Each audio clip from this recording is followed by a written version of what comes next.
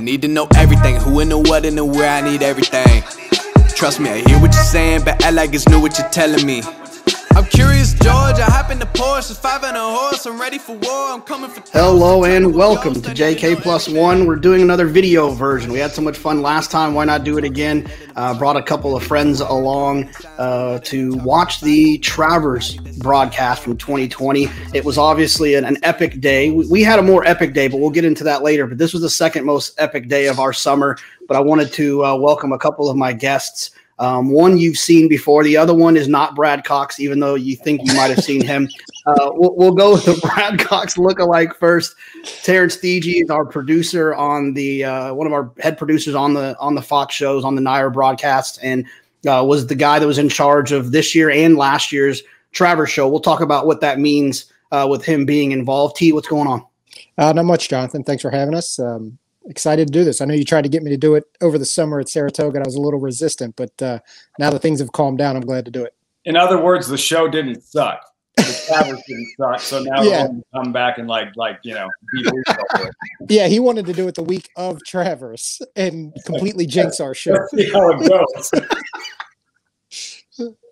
Plus, we were a little busy that week. The other person who yeah, a little bit. The other person that chimed in, you've seen him before. You've heard the luscious tones of his voice for years.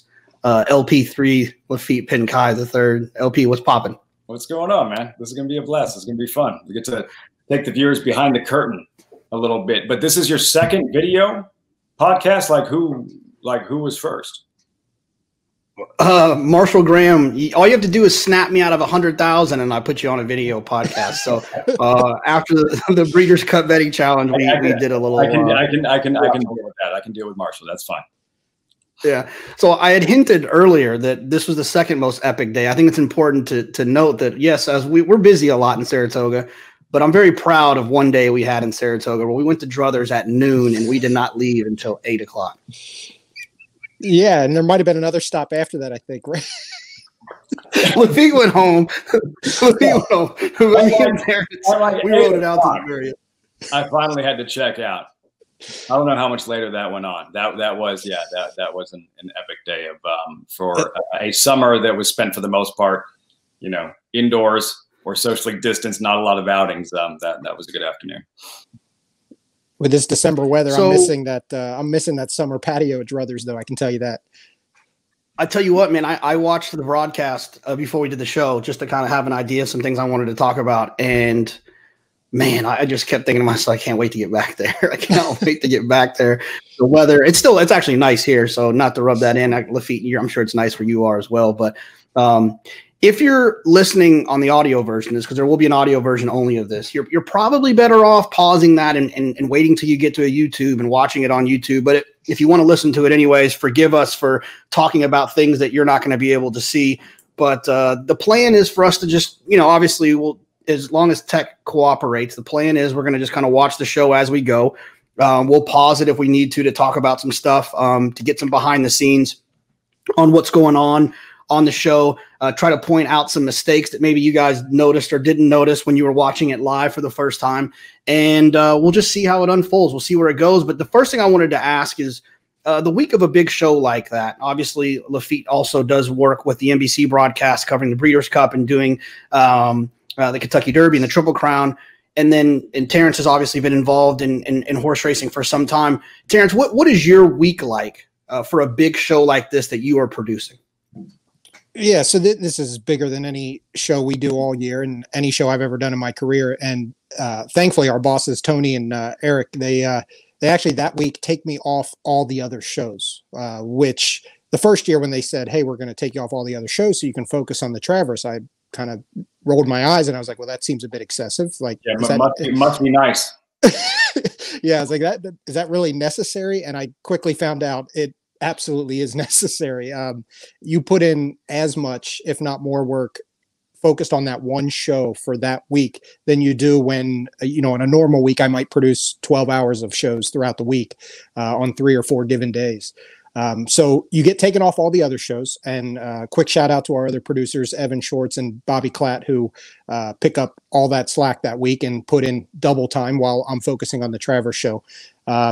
But you spend, I would say, about 2 weeks getting ready for it. Once the probable list becomes a little more solidified and you know who's actually running in the race.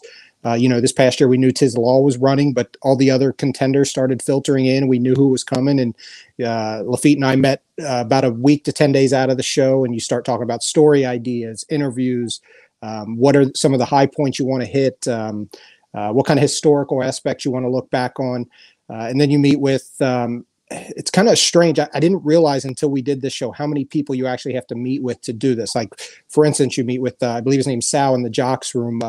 You meet with the people at Plant, and you have to coordinate times for the jockeys.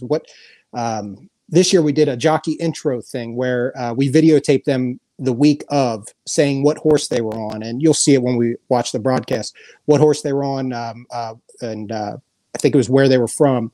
And we had to shoot all that beforehand. So you have to coordinate that. You meet with the people from Plant to get like a stage built at the end of the track to put a camera on for that shot we have down the stretch, which we don't have on a normal broadcast. So there's just a lot of bells and whistles that you don't think about, or at least I don't think about for the other, 50 weeks of the year. But for that week, those 2 weeks, there's a lot that goes into it.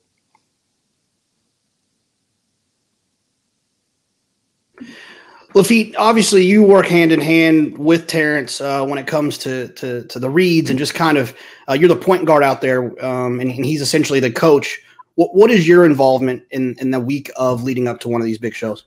It's all communication, like Terrence had mentioned, and the truth is, aside from being friends for more than a decade, Terrence and I have worked together a lot. He was my producer back at HRTV on the Pursuit series, the Pursuit of the Cup, the Pursuit of the Crown, all of the Breeders' Cup and Triple Crown preview shows that we did. So I think there's a familiarity there, the anticipation, and as he mentioned, understanding all the storylines going in. Obviously, that's key for my role as the host. Just always knowing what's next, and that familiarity with the rundown.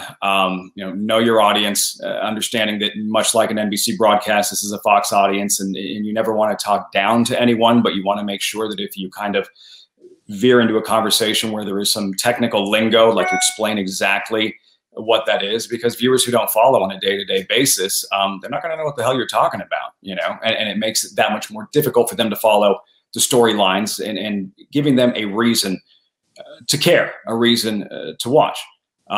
So really that familiarity with the rundown going in, I think, is probably most important. And then just taking a step back, big picture, you mentioned some of the crew here, the idea of what, not just Travers Day, but this entire summer, what was pulled off by the NYRA crew, an undermanned NYRA crew. There were much less people this year at Saratoga than there were last year. So you're talking about an undermanned NYRA crew who's producing a 90-minute show on Big Fox. It's an incredible, it's a big challenge, and there's, while three of us are here discussing it, so many that have put in so many long hours, that are so talented, that made the broadcast itself possible. You talk about your preparation, and I actually just thought about this. It kind of feels a lot like a race caller, where we've heard Tom Durkin and Larry Colmus and Travis Stone talk about how they prepare for a bunch of scenarios. They work out things in their brain and things that they could say if this happens. And then when those moments come up, you just hope that they happen. How do you prepare for a show like this? Because on Friday and on Thursday before the show, I was trying to get you to go to Salevo with me, and every time you said no. So I want to understand what it was you were actually doing that was so important. Like, I don't remember the invite, but that's probably conversation for another day. For myself, there's parts of the show that horse racing is difficult to cover in terms of television. When you have one track, what we do at Saratoga, race one is over, 28 minutes to post until race number 2. We don't have 3 other tracks we're covering, right? So Terrence has his hands full. Like, you need production value. It's not a matter of a quad split where you don't need a producer or a host. You need air traffic control and a traffic guard. That's pretty much it, just to kind of keep track of the live races and prices and post parades, and that's it. You don't have to worry about filling that time. So when you only have a couple minutes of action every half hour or so, all of that needs to be pre-produced. So you're talking about somewhat of a studio show, a lot of which does need to be written. Certainly the scene set at the very top. You have to go in knowing what you're, as a host, I've always thought that it's more important to know what the questions are to be asked as opposed to what the answer to every question is. Keep it really, really concise. And all of that comes together with the planning and the familiarity of the rundown and going from element, A to B to C. That's really the most important. As far as what a track announcer may do once a horse crosses the wire, that's all reaction. First thing that comes to mind. Like, I'm never going to plan what I'm going to say when a horse, even an expected, like a Tis the Law and odds-on favorite, what he says once he crosses the wire. But because there's so little action in horse racing and so much time to fill, a lot of the planning that goes in is the anticipation of what you're going to say to transition, certain questions for your analysts and reporters, that kind of thing. T, talk a little bit about the rundown. That was the thing that I think that, when the first time I was fortunate enough to be on the show and seeing that rundown and how it's literally mapped out to the 15 seconds, sometimes on the Travers show to the 5 to the 10 seconds. I think you guys probably get a little bit more relaxed to 15 or 25 seconds or 30 seconds on a normal show. Tell me a little bit about how you start a rundown and where, when you're getting ready to do a show, how do you open up your computer and where do you go first when you're starting a rundown? Yeah, so the rundown is basically an Excel sheet that calculates the timing of all the events throughout the show. As you mentioned, for our normal show, a Belmont, Aqueduct, or even a normal Saratoga show, we map it out by 15 to 30 second increments. Especially given with horse racing, you can't be more specific than that on timing. But for the Travers show, you are more specific. It's down to, like you said, the 5 second increment. If I tell Jonathan he's got 45 seconds to give his pick out, that means 45 seconds or less. That doesn't mean 50, 55, a minute, because then that pushes everything else back. As far as putting the rundown together, the first thing, looking at the past performances of the horses, figuring out what storylines we want to cover. Well, actually, I should say first is the sponsored elements, which take priority because those, of course, are what pay the bills. So you have certain elements you have to get into the show. Even if if the truck's on fire, what's going on, these sponsored elements have to get into the show because they're writing you a check. Then there's the elements that are the storylines. As Laffit has said to me before, every horse has a story. Tell that story. The reporters, whether it's Acacia, Maggie, Greg did an outstanding job this year covering the Tis the Law aspect and the Saratoga stable aspect. Tell that story to the viewer. If you're somebody that watches horse racing every week or every weekend, it might be redundant to you. If you're watching for the first time and you're watching that Travers show, and you're just learning who Saratoga Stable is and who Tis the Law is, you need to get that story across to them. Not necessarily chronological. You put the races in where they go, you put the sponsored elements in where they go, and then you put in the fun elements, the packages, the stories, the features. Laffit's scene set that he talked about, you'll see in the show, there's a re-tease, kind of like a second open into the show, that jockey introduction, the ringing of the bell at Saratoga, which is a great tradition. And despite the lack of fans this year, or lack of spectators this year, we're able to still get that tradition across in the show. Whatever it might be, you just kind of plug those in. I sometimes joke that it's like playing Tetris with the rundown. You're just trying to get all the pieces to fit. And the idea of everybody being concise and why it doesn't sound like a lot, where it doesn't make a difference if it's, well, I went 15 seconds when I only had, 10 seconds, or I went 35 seconds when I only had 25. A perfect example, Terrence, remember last year, our first Travers, like Maggie's paddock report got cut because all of us collectively went a little bit heavier in certain areas than we should have. And, a Travers show on Fox, and this is where, her expertise is so useful because you still have the handicappers watching. And for Saratoga's marquee event, that was one element that had to be cut because of those few seconds, how quickly they add up, and in the end, something gets cut, and essentially, and then something like that is eliminated from the show. Terrence, now just a little bit about your career. Obviously, you're a sports fan in lots of different situations. Horse racing is dear to you. Is there other sports you'd be interested in doing? Producing shows for? Yeah, absolutely. I mean, baseball is my favorite sport. I've talked to you guys about that before. I love football, love NFL and college. A little bit of a basketball and a little bit of a soccer fan, not too much, but mainly baseball and football. But I would produce anything. You know, I mean, when I started at HRTV, I guess now it's 2007, so about 13 years ago, I didn't know anything about horse racing.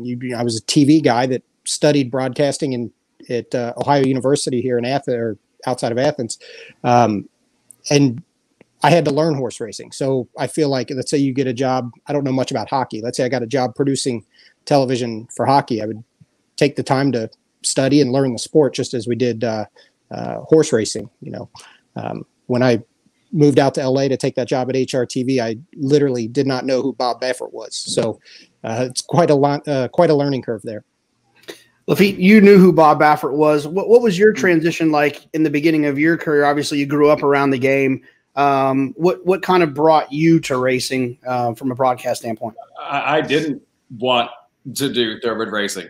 My first job in television was covering mainstream sports in New York, News 12 out of the Bronx. There was so much saturated coverage of all the professional teams. Mostly what we focused on was high school, a lot of Manhattan College, a lot of Fordham stuff.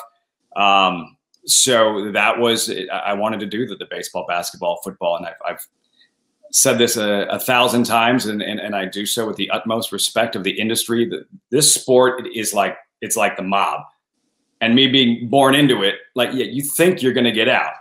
It pulls you back in some way, somehow. And it's, I never thought I'd have this much fun working on a day-to-day basis, or where my primary focus is horse racing and only horse racing in television and sports. But yeah, you think you're going to get outside of horse racing, and somehow you wind up right back in it. All right. Well, I think that we should try to just to watch this thing and see how it goes. My plan is that we'll pause when we need to pause. We'll if something interesting is happening. I got a couple of questions, some things. Laffit, I got to figure out what the heck's up with that pin that my dad used to have at a car dealership back in 1987. That's one of the questions I'll go ahead and give you a heads up on. But I say we just dive in and start watching. We'll go ahead and we'll listen to the open, and then we'll pause it after the open and come back and chat about that a little bit. Okay. That'll work.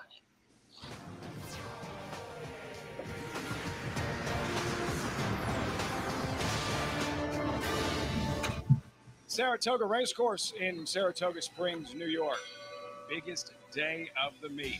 Run Happy Travers Day. Looks different, feels different, it is different. No fans, but the horses are here, including the New York bred Belmont Stakes winner Tiz the Law. He could still win this year's Triple Crown. That's later. Today, the one to beat in the Run Happy Travers. Trained by Barkley Tagg, this isn't the first New York bred he's campaigned to great heights. Funny Side 2003 Kentucky Derby and Preakness winner. And the two-time Triple Crown winning trainer Bob Baffert, in search of a fourth Travers win today. Armed with Uncle Chuck, light in experience, loaded with talent. This is the 151st running of the Run Happy Travers Stakes. You can pause it, Craig. So my first question is, how many versions of that do you write? And the second question is, or not maybe a question, but a statement is, I remember you telling me your process for what you did this year to try to capture that moment. So I wanted you to talk a little bit about that. Well, the scene set, I think what you might be referring to is the re-tease. Oh, where you went and sat in the stands? Right. Okay. If you want to get to that later, we can get to that later. Okay, perfect. I think we're so accustomed to, it's Travers Day, big picture, massive crowd. So much of what we show typically are all the fans there. You know, there are certain racetracks that you just associate with seeing wall-to-wall fans, and how loyal the fan base is. It's in Saratoga. We had to take a different approach this year, obviously. And while sports is the distraction, we get that, but we're also documenting a live event. So clearly the pandemic, the idea that no spectators were there, was going to be an overriding theme of the show. It doesn't need to be the focus, but you can't ignore it either. And the fact that, look, it is different. We're thrilled that the event is taking place. We're fortunate that horse racing proved sustainable during a pandemic, but it's still a big part of the story.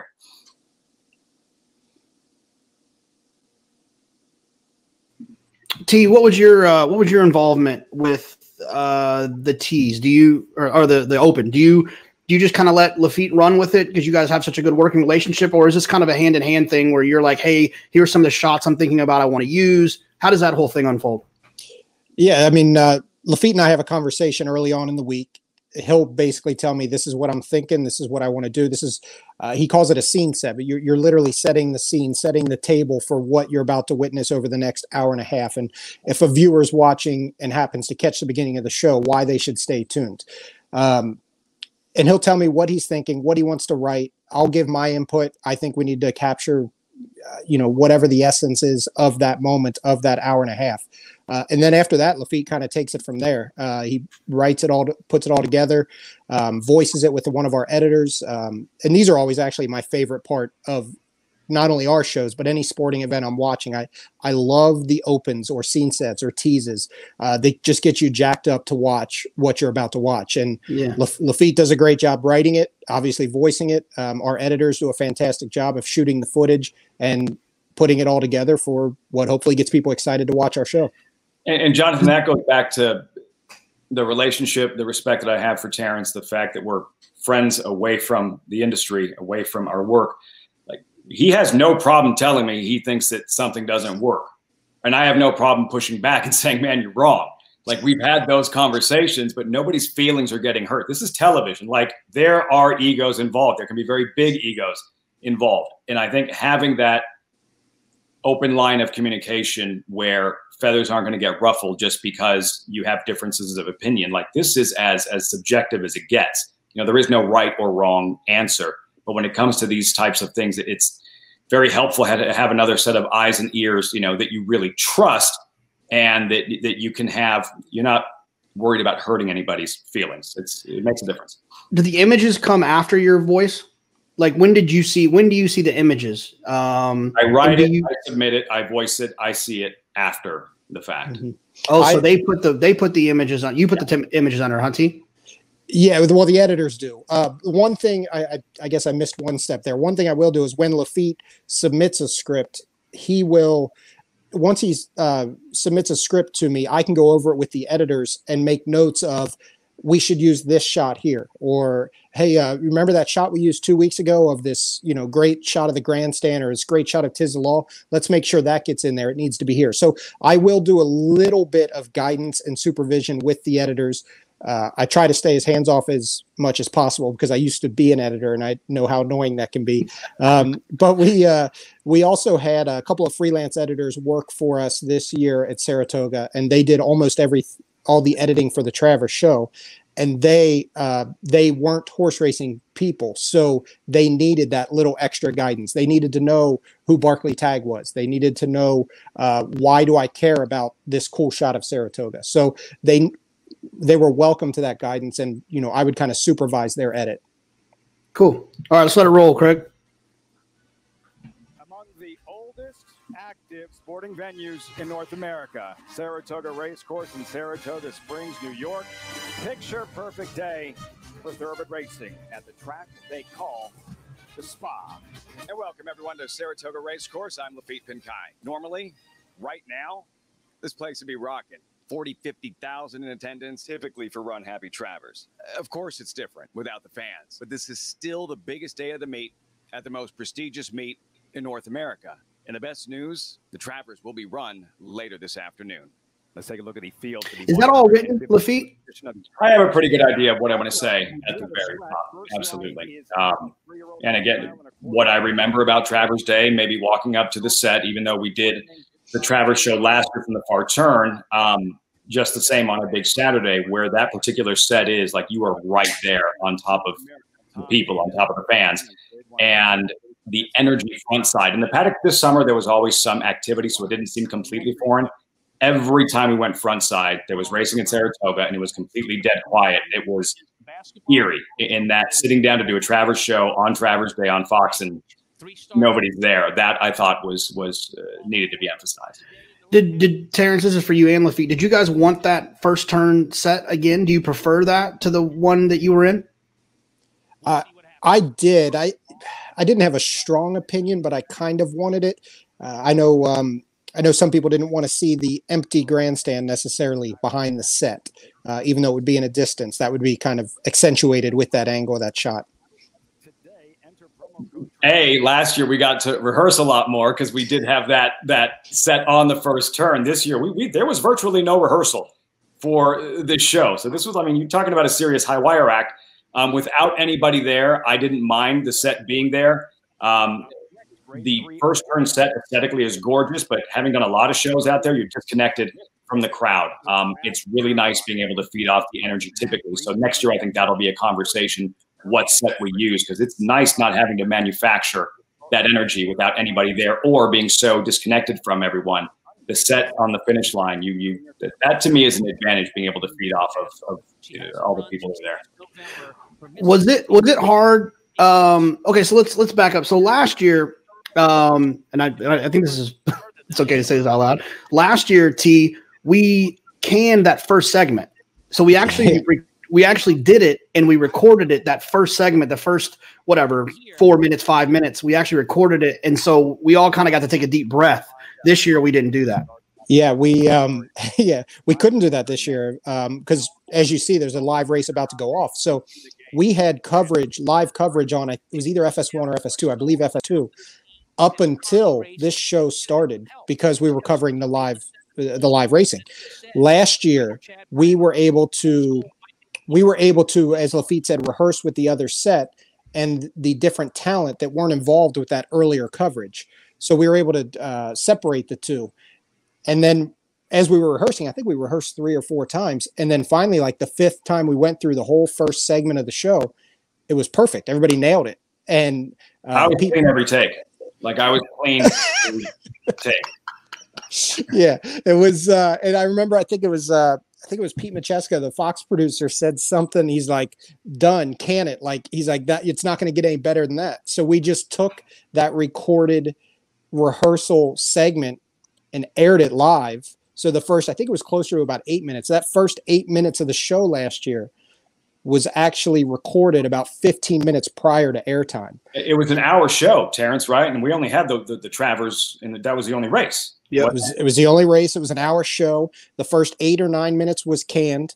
The final 30 minutes is unscripted because it's all live coverage of the racing. So really, we had about 20, 30 minutes of, and you take commercials out, way less than that. We only had a limited time of the show to actually worry about creating live content for.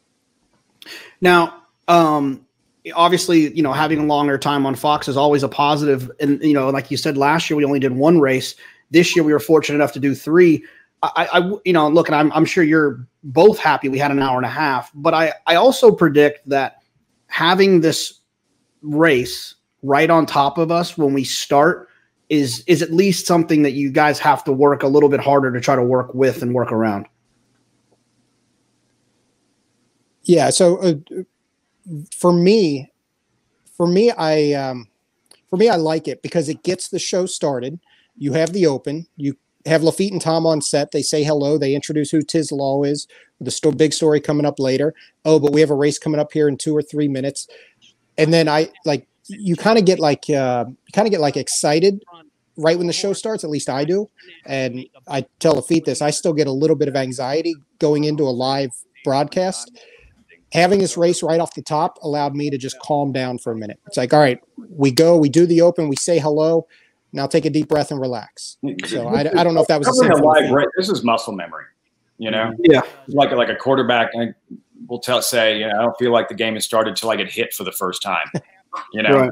It's a lot like that in that everybody kind of takes a deep breath and falls into rhythm once you get to live race mode. So I never mind having a race right off the top, and explaining, remembering that this is a Fox audience. When you in this particular race, pointing out that Chad Brown has the favorite. It's not just Chad Brown; it's trainer Chad Brown. Or his relationship with Peter Brandt, owner Peter Brandt, and you have to explain that to a certain extent, or you explain who Weah was. It's a marathon for the Phillies and Marathon. All of that needs to be really emphasize for somebody otherwise who's going to feel like they're cracking open a racing form for the first time, be intimidated by the jargon, not understanding what they're watching, and in the first 5 minutes you've lost your audience. And I like that this is also an opportunity that, we can't hear it completely right now, but it's not that important. This is another opportunity for you to point out Manny Franco, who is essentially the human star that we're going to be talking about for the next hour and 20 minutes. That was a great call by Terrence. Terrence knew this horse didn't have much of a shot. Normally we're talking about favorites leading up to the gate, but no, there's Manny. This is his last mount before the Travers. He won't ride in the test. So giving him introducing one of the stars of the show as close as you can to the top, I thought was a really good call by Terrence. And then one of my favorite parts of this show is we're going to see it here when a couple more horses load, but it was the WinStar cam that we had. And I wish we had it every day. I wish we had it for the 10 claimers on Wednesdays, but it's were you excited to have this? And tell me how it was different for you in the truck having this view to work with. Oh man. I mean, it's a producer's dream. Like, look at this shot, right? Like when you have this for not only live coverage, but also for replays, and you'll see later in the show, little bump shots, or bump shots are like the shots of the town that you see coming in or out of break. I mean, it enhances the production value a ton. And that's, that's not work by me. That's the airplane and the pilot and the camera guy with the pilot.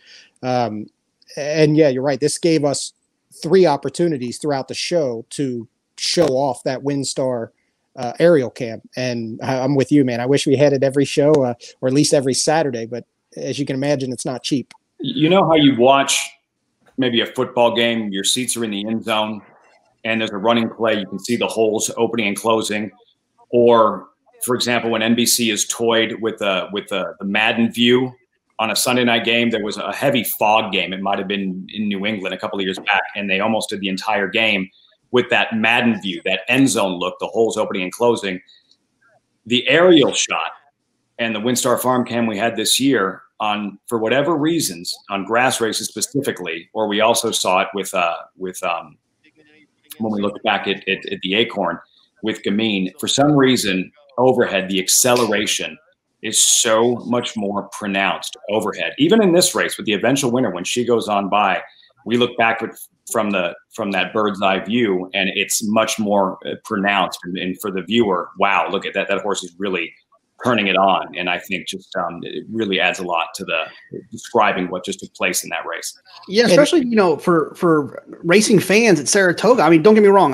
There's my favorite place in the world. I love it more than anything in every aspect of it. But the angle, because the grandstand's not very tall, is tough to tell who's winning at the 8th pole when you're looking at it on the pan, because you just can't see them moving, but you can absolutely see it here.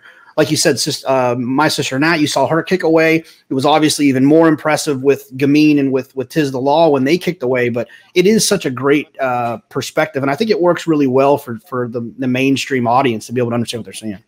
And when I watch an NBC, or back in the day when ESPN was doing Breeders' Cup, when I watch those and they have these aerial cams, I love it as a viewer at home, not just as part of our arsenal when we're doing a show, but as a viewer at home, I just love, even if I don't have money on the race. I'm trying to think back, was it Street Sense, the Kentucky Derby? NBC had that aerial cam, and perfect example. Or I'm sorry, yeah, Street Sense or Mind That Bird, or really honestly both of them. I just remember my parents, who aren't big horse racing fans, they don't know anything about horse racing, and I remember watching that with my dad, and he was like, man, that camera angle was really cool. And that's what you're trying to do. You're trying to connect to that viewer in any way that you can. What do you guys think about the like the infield kind of truck cam that you see like in Dubai and stuff? I like that one too. I don't have a problem with that one at all. That's more of a question for you, Jonathan. You're the horse player among us. The artsier, the more I'm gonna like it. I love that angle that you just referenced. The way that racing is often cut on a national level by either NBC or what we did with Fox during the Travers, the overhead. You have to, what is it that the horse players, because it seems to me, I always find the biggest complaint from horse players about national coverage of horse racing on big days are the camera angles. What's the complaint? Well, I think that we're conditioned as horse players to be able to identify what's happening in a race when you're stressed out, the money's on the line. I mean, I'm not that way. I prefer to see the different angles. I love it when we're on the backside of a turf race and you flip to that head on, or the director flips to that if he's not sleeping. I'm just kidding. I absolutely love Mitch, but he can't even probably use YouTube, so he won't be able to watch this. I'm kidding again. I love Mitch more than anything. Whenever I laugh on TV, it's because Mitch is saying something in my ear. When you go to the head on the backside in the turf races, I love it more than anything because I know when my horses are in a good spot. You can tell who's throwing their head in rank. I mean, I love it. Doesn't bother me at all. Here's that angle we were talking about. Watch my sister Nat. You don't pick this up on the pan. When she really finds her best drive, from here you can really see it, and especially in turf racing where it's all about acceleration, it's so much more pronounced. Love it. And so just to tell everyone who might not know, this was an airplane, right, that was circling around. And I'm assuming there's a pilot and a camera operator? Yes. And he was on all day. So you could always cut to this. He was always giving you something? Yeah, we used him on the undercard. We recorded a couple of scenic shots to use throughout the day. And I'm not a part of the business dealings, but apparently we hired him for the whole day, and he was up there flying around, and a camera operator was up there with the remote controls, and we had contact to them through the truck, and they gave us all the shots we needed. So this is a walkover shot. Real quick, T. Just let me. Can you pause this real quick, Craig? Go ahead, T. Go ahead, Laffit. I'll come back to that walkover shot. No, that was the point. It's something that Terrence has included, especially for stakes races. It's a cool moment when, almost like a prize fighter getting ready to enter the ring. You've just watched a live race, but look who's on our way over, and having that shot. And viewers have gotten a lot of good feedback. They really love seeing this because it reminds you of what's coming up next, kind of gets the blood pumping for the bigger race, the stakes races that are coming. They're seeing Gamine coming over before the test. This is an element I can't get enough of. Do you assign that to someone, T, in the truck to spot her, find her, and have that ready for you? Because I don't want to back up, but we were just getting done. You're handling the wrap up of the weigh-in, so you're obviously busy. Talking to Laffit in his ear. We'll talk a little bit about that as well. Who handles finding this shot? So we do pick it out beforehand. Usually, the night before when we're putting the rundown together, we'll put in there, like, we want a shot of the 5 horse for that next race coming up. A woman we work with named Jody Petrovsky, you guys obviously are familiar with. She will then coordinate with the camera operator from that specific camera to shoot that horse. And then also our Elvis operator, our EVS, it's a fancy recording machine in the truck that she will then tell the Elvis operator, that's the horse we need. Make sure that if we don't get to it exactly live, make sure you record it so we can play it heading to break, basically as a video element going to break, as Laffit said, saying, yeah, we just watched so-and-so win that race, but here comes a superstar, in Gamine walking over. How many cameras do we have on a Wednesday at Saratoga? How many cameras did we have for Travers Day? I think we have, if you count the live view cameras, which are the cameras with the reporters, I think we probably have somewhere between 12 and 15 on an average day. And that's all the different angles. That's the turf cameras. That's the robotic cameras that are in the paddock, and as horses walk out onto the track that we can use sometimes for post braids. All those cameras combined, we have about, I'd say 12 to 15. I want to say for Travers Day, we had probably a double or more. So probably 25 to 30. There's quite a few out there, including like the jib operator. We didn't have a jib this year. We did last year.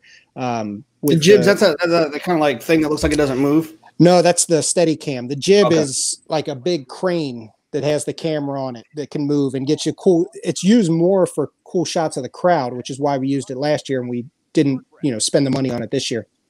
Any technical questions should be directed at me, JK. Explain this better to the viewer who's trying to understand television a little bit better. All right. So we're going to commercial here. I'm assuming this is your first deep breath, T. Yeah, well, essentially the second, because that first race, like I said, gives you a chance to kind of catch your breath. And then this, it's funny because commercial breaks aren't, for the producer and for the director probably, aren't actually breaths. I mean, you're looking at that rundown. You always have to stay at least one, probably 2 or 3 steps ahead throughout the whole show. So during this commercial break, I'm looking at the next segment, making sure everything's queued up, making sure everything's ready to go. If we're tight on time, I need to maybe kill something. I'm trying to figure out what will get cut from the show if we're over. If we're light on time, I'm trying to figure out how we can fill that time, which doesn't happen in a show like this. But yeah, I mean, that's when you're in a commercial break, you're looking ahead at that next segment. So it's kind of funny. My downtime is actually during the race. I'm watching it to pick out the key points in the race and what we want to highlight in replays, along with the analysis from, Tom Amos, Gary Stevens, Andy, who give their input on what they want to see on a replay. But that's the slowest moment in the show for me, is actually when a race is actually going on. It's funny. Sometimes you go back and you see things that you wish you would have done better. And that was a perfect example. We had not seen Chad Brown in the show yet. We hadn't seen Peter Brandt, and not mentioning who that was when we saw them in the winner's circle. I would have liked to have had that back. So I think that's important. So obviously you would have liked to express who Peter Brandt was and his significance in the real world, because it's a good story to tell, especially when you're watching this. I think the thing about TV that I was the most shocked about, and I haven't even experienced it close to the level that you have, Laffit, but this, while you're talking right now, Terrence is in your ear. Not every second, but he's in your ear, telling you what's coming up next, letting you know, blah, blah, blah, blah, blah. Talk a little bit about that dynamic, how you've gotten used to it, and then T, talk a little bit about how you've kind of identified which talent you need to stay out of their ear for, and who you can really talk to like you're having a conversation. You want to start? Yeah, go ahead, Laffit. So yeah, I mean, that's one of the biggest challenges when you're first starting, is learning how to still be, focus on what you're discussing and picking up on the key words of what's being said to you, in terms of instruction and whatever information the producer is relaying. What Terrence does a really good job of is, generally speaking, if I'm singled up at the very top, he's not going to talk to me then, because he knows that can be incredibly distracting. But when we are live and I am speaking in that moment, he does a really good job of concisely giving me enough information so that he knows how to pick out what's important. It can be distracting when someone's going on speaking, giving you too much information, because I'm not going to be able to absorb everything right then. Again, I'm only listening to some of what you're saying, so I'm still trying to concentrate on the show. And what he has figured out really well, at least for myself, is when to provide that information and to do it concisely. Tell me what I really need to hear. Yeah, and that's intentional. I mean, I try to only talk to you guys when you're not talking. There are times where that's unavoidable, especially for the host, because the host needs the most information throughout the course of the show. But for instance, when Laffit right there starts talking, if I need to tell Tom something, I would wait until that moment to tell Tom. Try to, if you can. And I don't know how you guys do it. I don't know how you guys. I don't know how you guys continue talking when somebody's talking in your ear. I know that I'm the one in the ear. I just don't get it, because I could not do that. I love watching TV now and identifying when someone's being talked to in their ear. You just kind of like, but it's interesting, Jonathan, you had mentioned like different talent or on-air personalities that you guys like different amounts of traffic in your ear. So I've worked with some people where they're like, don't talk to me when I'm doing this, or and then other people are like, no, more information, the better. Keep talking to me. I don't care if I'm talking. And so you kind of learn like, there's certain people that I can talk to them all day long while they're talking, and they won't miss a beat. And then there are certain people where I know, okay, wait until they throw to a different analyst, or wait till they throw to a story or a commercial break or whatever, and then talk to them. But everybody's a little bit different and has different preferences in that way. So this is a good opportunity for us to highlight our colleague and the ABR award winner for analyst, Maggie Wolfendale. What's funny is when I saw this for the first time, and we paused at a spot where you can't see it, but you'll see it when we run it. In the background, the horse in the background is the 5 horse that's circling. So I thought that we recorded this live. I thought it was Gamine, because Gamine was the 5 in this race. But we recorded this, right? Yeah, this was pre-recorded. Were all of the hits pre-recorded? Hers, Acacia's, and Greg's? Yep, everyone's was pre-recorded, and Gary's as well. Everyone. Gary too. Just this particular whip. Oh yeah, just like this thing. 2-minute segment. Yeah. So now, next year, and this is something. See, Jonathan just picked up on something I didn't, and I guess Terrence, that's a question for you next year, or we could do that. We would pan to the right a little bit. You probably don't want that screen right behind Maddie. It's funny because. Yeah, I didn't even pick up on that, and I'm glad it was the 5-horse in the background. That's a nice, coincidence. But you'll see Acacia's hit momentarily, and Acacia actually was facing the other direction when she initially recorded it, and she did her first take, and it was perfect. And I was like, wait a minute, we got to do that again. And everybody was like, why? It was perfect. The Longines clock was over her shoulder, and it was 2 hours before airtime. So I forget what time this show started. Let's say it started at 5 o'clock. It'd be 5:15, and the clock over her shoulder would have said 3:30. And I'm like, we can't do a pre-recorded hit with a giant Longines clock right over her shoulder, telling the viewer that this isn't live. So we had to turn around and face the other direction and do it. All right, so we're gonna watch this whip because it's actually a pretty cool one. So we'll let it run. It's a longer distance than any horse in this race has ever run before, especially. See, Gamin's in the background. That extra eighth of a mile from the Belmont Stakes.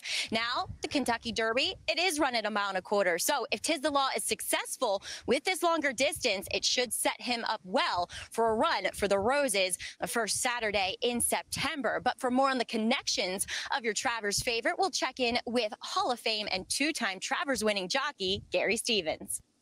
Tiz the Law made his first start of the year in the Holy Bull Stakes. Manny Franco was given specific instruction from Barkley Tagg to get him to the outside and in the clear. However, turning into the backside, Manny found himself in a pocket he didn't want to be in. Did something you can't do with most horses. He drug him back, took him to the outside, regained his position, stalked the leaders into the stretch, and marched on to an impressive victory. Since then, he won the Florida Derby, the Belmont Stakes, and he hasn't looked back. Greg? Behind me is the barn of Barkley Tagg, 82 years young. His partnership with Tiny Sakatoga Stable has been one of this sport's most improbable success stories. A small group of friends with an even smaller budget. They landed the horse of a lifetime when Funnyside took the first 2 legs of the Triple Crown back in 2003. It has defied all logic and probability to be in this position again. Yet here they are, 17 years later, in the midst of another Triple Crown with Tiz the Law. We'll hear from the man behind Sakatoga, Jack Knowlton, on Lightning, striking twice a little later in the show. Now let's check in with Acacia Courtney. And Greg, while there are no spectators today at Saratoga Racecourse, the Tiz the Law mania is still very much alive. We see shops downtown with signs promoting this very special New York bred, selling baseball caps and T-shirts for Tiz the Law. There are also masks on sale like this one to benefit the racetrack chaplaincy and the backstretch community. He is Laffit, the hometown hero. So much pride, Acacia. Great story for Tiz the Law, who's already earned 272 Kentucky Derby points, 170 Derby points available today. It's hard to tell how many it'll take to qualify, just uncharted territory. Meantime, why not get started on building that Derby bankroll now? Here's how. Bet $50 to win on one horse on any or all of the selected Bankroll Builder races and earn a $20 bonus per race. Your ticket doesn't even have to hit. Today, the Bankroll Builder is the Run Happy Travers. Visit NYRABets.com for details. Oh, I guess I should have unmuted. I know. I guess I should have muted. Unmuted. What I was saying is when the canoe was up, I'm assuming that Terrence was telling Laffit in his ear, "You got the Naira Bets read coming up." Yeah. Yeah, and he he knows that I'm pretty. He'll always give me maybe a reminder, but I should know that going in regardless. But as a reminder, he'll always kind of give me a heads up. The reporters did a really good job there in giving the viewer, a Fox audience, a reason to care. Maggie very subtly simplifying some of the differences in terms of this year's Travers, and everybody knows whenever you can compare something to the Kentucky Derby, if nothing else, you can bank that somebody watching who doesn't follow horse racing gets the gist of a Kentucky Derby. So I thought that was well done. And now you have a reason to really care and understand about not just the horse, but the people surrounding Tiz the Law, Sakatoga, Barkley Tagg, and the town itself. with Acacia pointing out, with the signs and everything, what this day normally would have been like with all the people at Saratoga, New York's horse, the heavy favorite in the Travers, but highlighting again, giving the viewer a reason to really care about this horse and the people surrounding him. Now, before we get to the most important part of the show, which obviously you can see here, you guys were having IFB issues. IFB obviously is the little device that goes in your ear where Terrence can talk to Laffit. When were those problems happening, and when did they stop? When did they stop? It was basically the last 20 minutes of the show. So that pretty much the most inconvenient time for it to happen. I don't remember exactly the point it started. I think it was, like I said, the last 20 minutes. So probably would have been right around post parade for the Travers, and then all the way through to the end of the show. I don't think Laffit heard my voice those final 20 minutes. Tony Alivato, who runs the ship, started talking to me and giving me directions. What the hell is Tony talking to me for?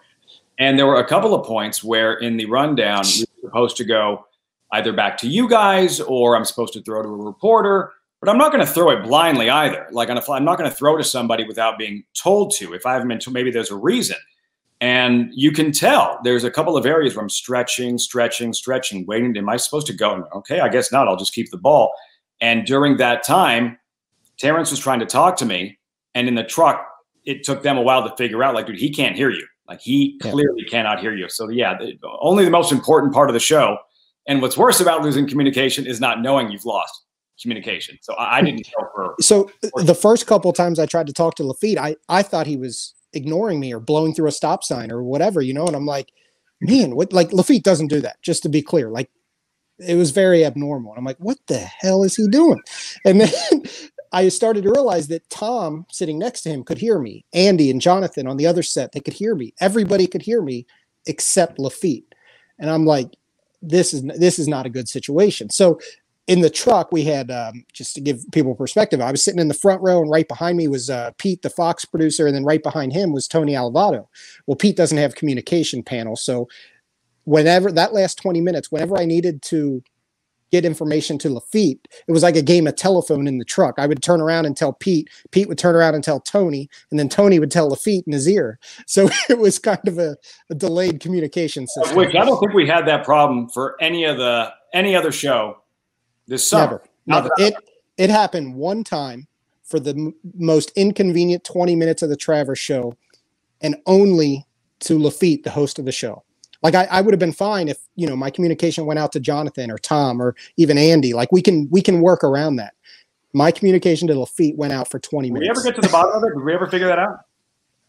No, the truck leaves that night. Yeah, that's right. Yeah.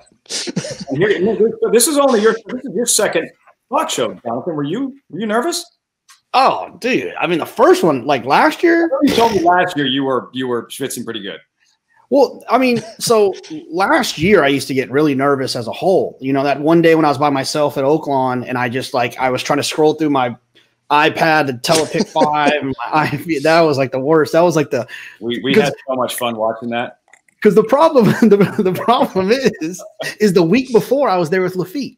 So, like, being the professional he is, he like prepped me on the questions he was going to ask, and it was just like comfortable, and I felt good, and I felt like, okay, I've arrived, I've got this. And then I came back the next week by myself, and I just freaking struggled. I was sweating.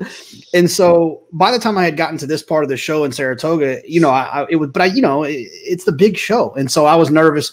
This year I wasn't as nervous because I had a longer lead until when I started, and that helped. The last show I was on a lot sooner in the show. So I was nervous. I'm probably sweating. Andy's staring at me here. Let's hear it. Look at, he's just like, he's judging. Yeah, let's hear what Andy has to say. Every word coming out of your mouth. Look at that. When you're sitting next to Andy, you're always ready to say something stupid. He's going to jump on you. He's well behaved during these shows. Talented horse. Bob Baffert's won this race 3 times. I like times. these graphics. 5 Kentucky Derbies, 2 Triple Crowns. I think he knows what a 3-year-old dirt classic horse looks like, and I think Uncle Chuck might be one. He's fast. He's got a huge stride, and I think that he'll so much easier sitting next to someone else, not being by yourself. Such a huge difference. Trainer that Tiz the Law's going to have to deal with this trainer, Chad Brown. Brings Country Grammar into this race. Now, Chad Brown has won 3 straight titles, or 3 titles at the Saratoga race meet, and he's really not the leading trainer this year, but he's still considered. Yeah, and you're right. We kind of introduced Chad Brown here, but he had already won that previous race. Yeah. Considers the race he wants. Andy does a really good job of quickly introducing who he is, why he's so significant, and how important this race is for him to win. Belmont Stakes this year, a prep for the Travers on opening day at Saratoga. Country Grammar is an improving horse for trainer Chad Brown, but is he good enough to take on the likes? And this goes back to that every horse has a story. We're just trying to tell a little bit of a story for each horse. Native finally earns that first Travers. So this is when I realized that Gamine wasn't in the picture earlier because she doesn't have her saddle on.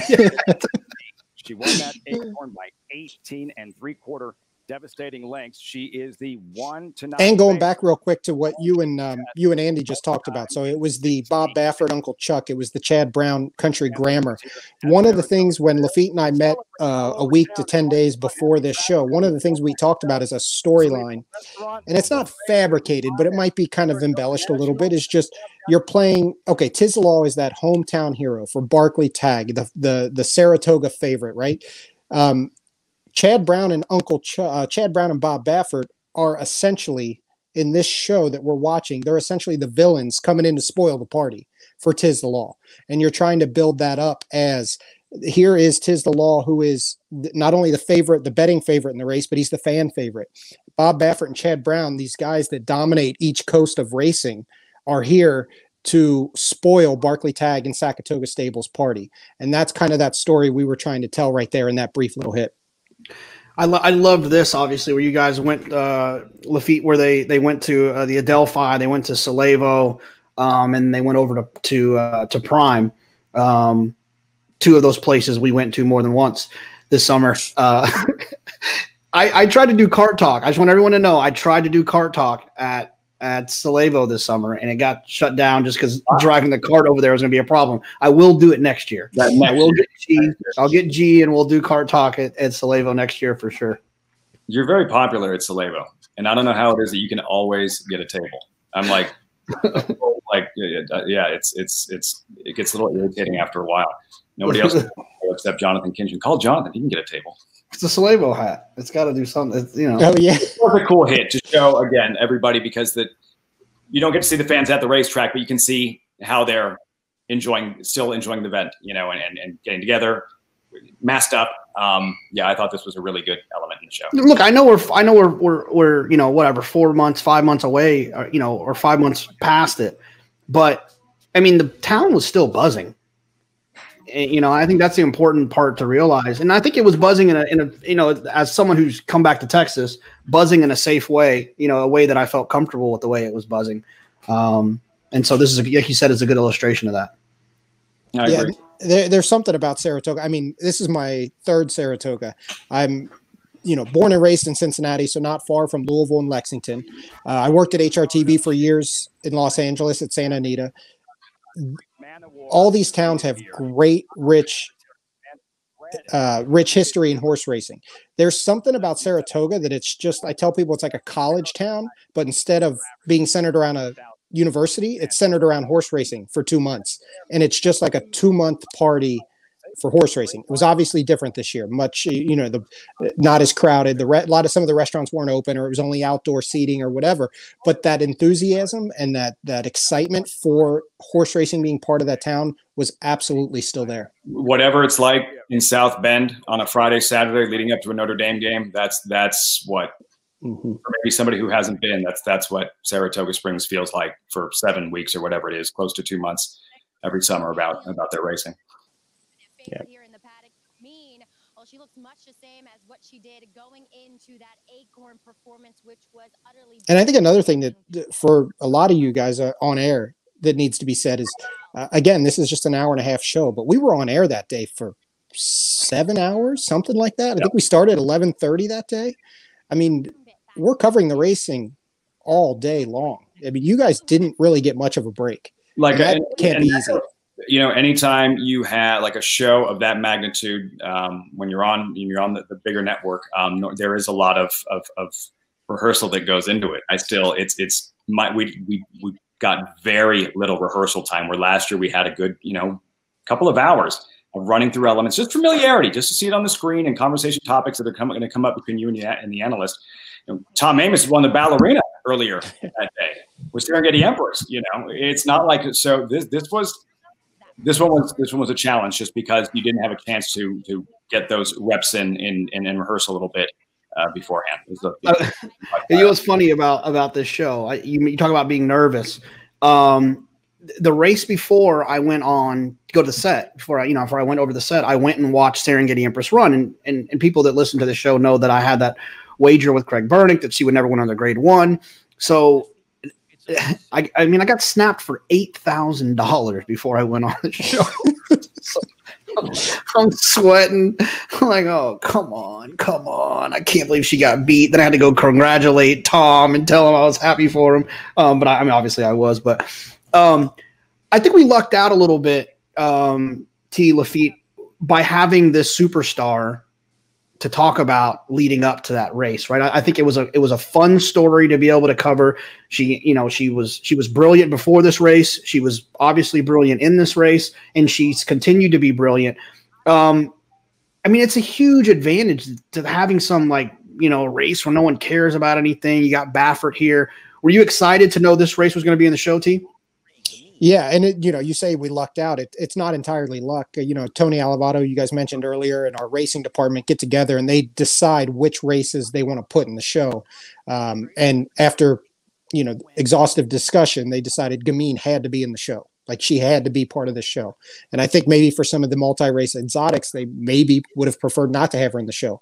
But they decided that as a storyline, as part of the entertainment value for our fans, that she had to be in the show. This handicapping segment, you and Andy had some fun. I think he called you a chalk-eating weasel or vice versa. Or whatever. He did. Yeah, he did. He said, that's usually your job. But he left it to me. And then, I think that one of the things I want to talk about quickly, Craig, if you can just kind of pause just for a second. When it comes to these, Terrence, you're always extremely, extremely accommodating when it comes to asking us for wagers.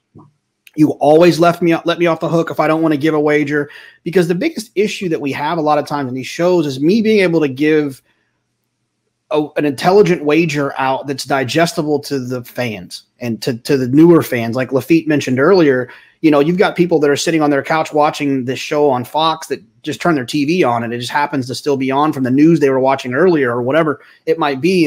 And so, I can't give them a try wheel where you back wheel. I can't do all that. You have to keep it simple. And so, I just wanted to say that I'm very thankful that this show and the producers on this show don't ever force us to do things like that we don't feel great about. Yeah, I mean, I've say not just for the handicappers, for anybody. I don't like putting words in any of your mouths. You guys are the professionals. You know what you're talking about. My job is to organize, communicate, and try to make it look pretty. Your job and Laffit's job and Tom Amos's job and Gary and Maggie, your jobs are to give your opinions and your knowledge out to the viewer. I'm not going to put words in your mouth. I'm 9 times out of 10. I'm not going to make you talk about a horse you don't want to talk about. We'll ask, who do you want to focus on? Whether it's a pick or just an interesting angle or a horse to throw out or whatever. Those are your opinions that you're trying to give to the viewer. And as you mentioned, we do try to keep it simple on a daily basis, but especially in this show, when we give out those pick 5 or pick 6 tickets that you give out, we're not trying to spend, $700 on a pick 5 ticket, like some viewers might be doing, but that's not our audience.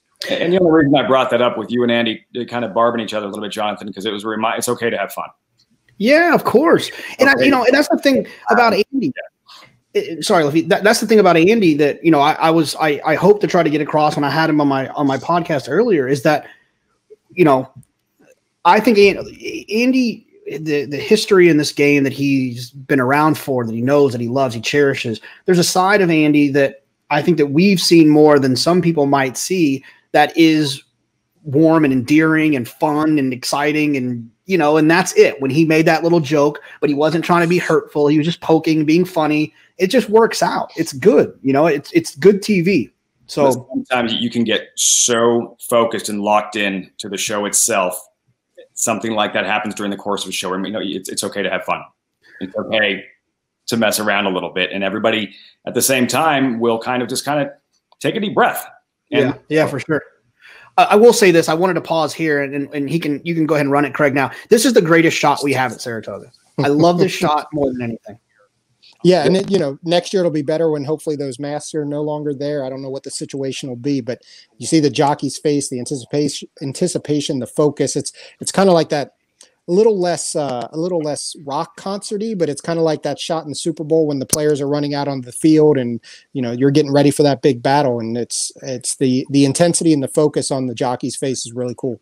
Horses coming out on the track, to me, you think New York, Belmont.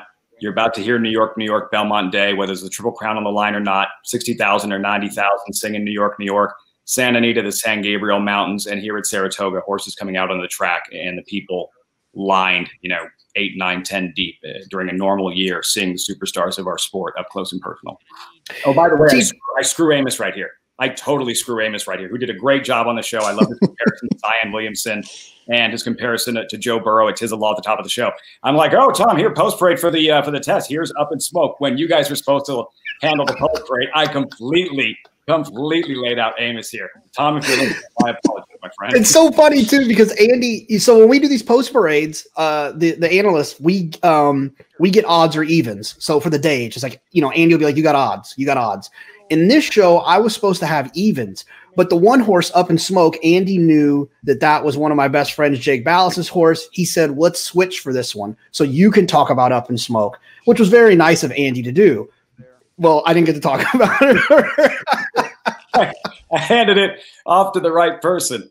And then in her paddock report, talking about Gamine and the equipment, did a great job of explaining what exactly it was for somebody who isn't a horse racing fan about.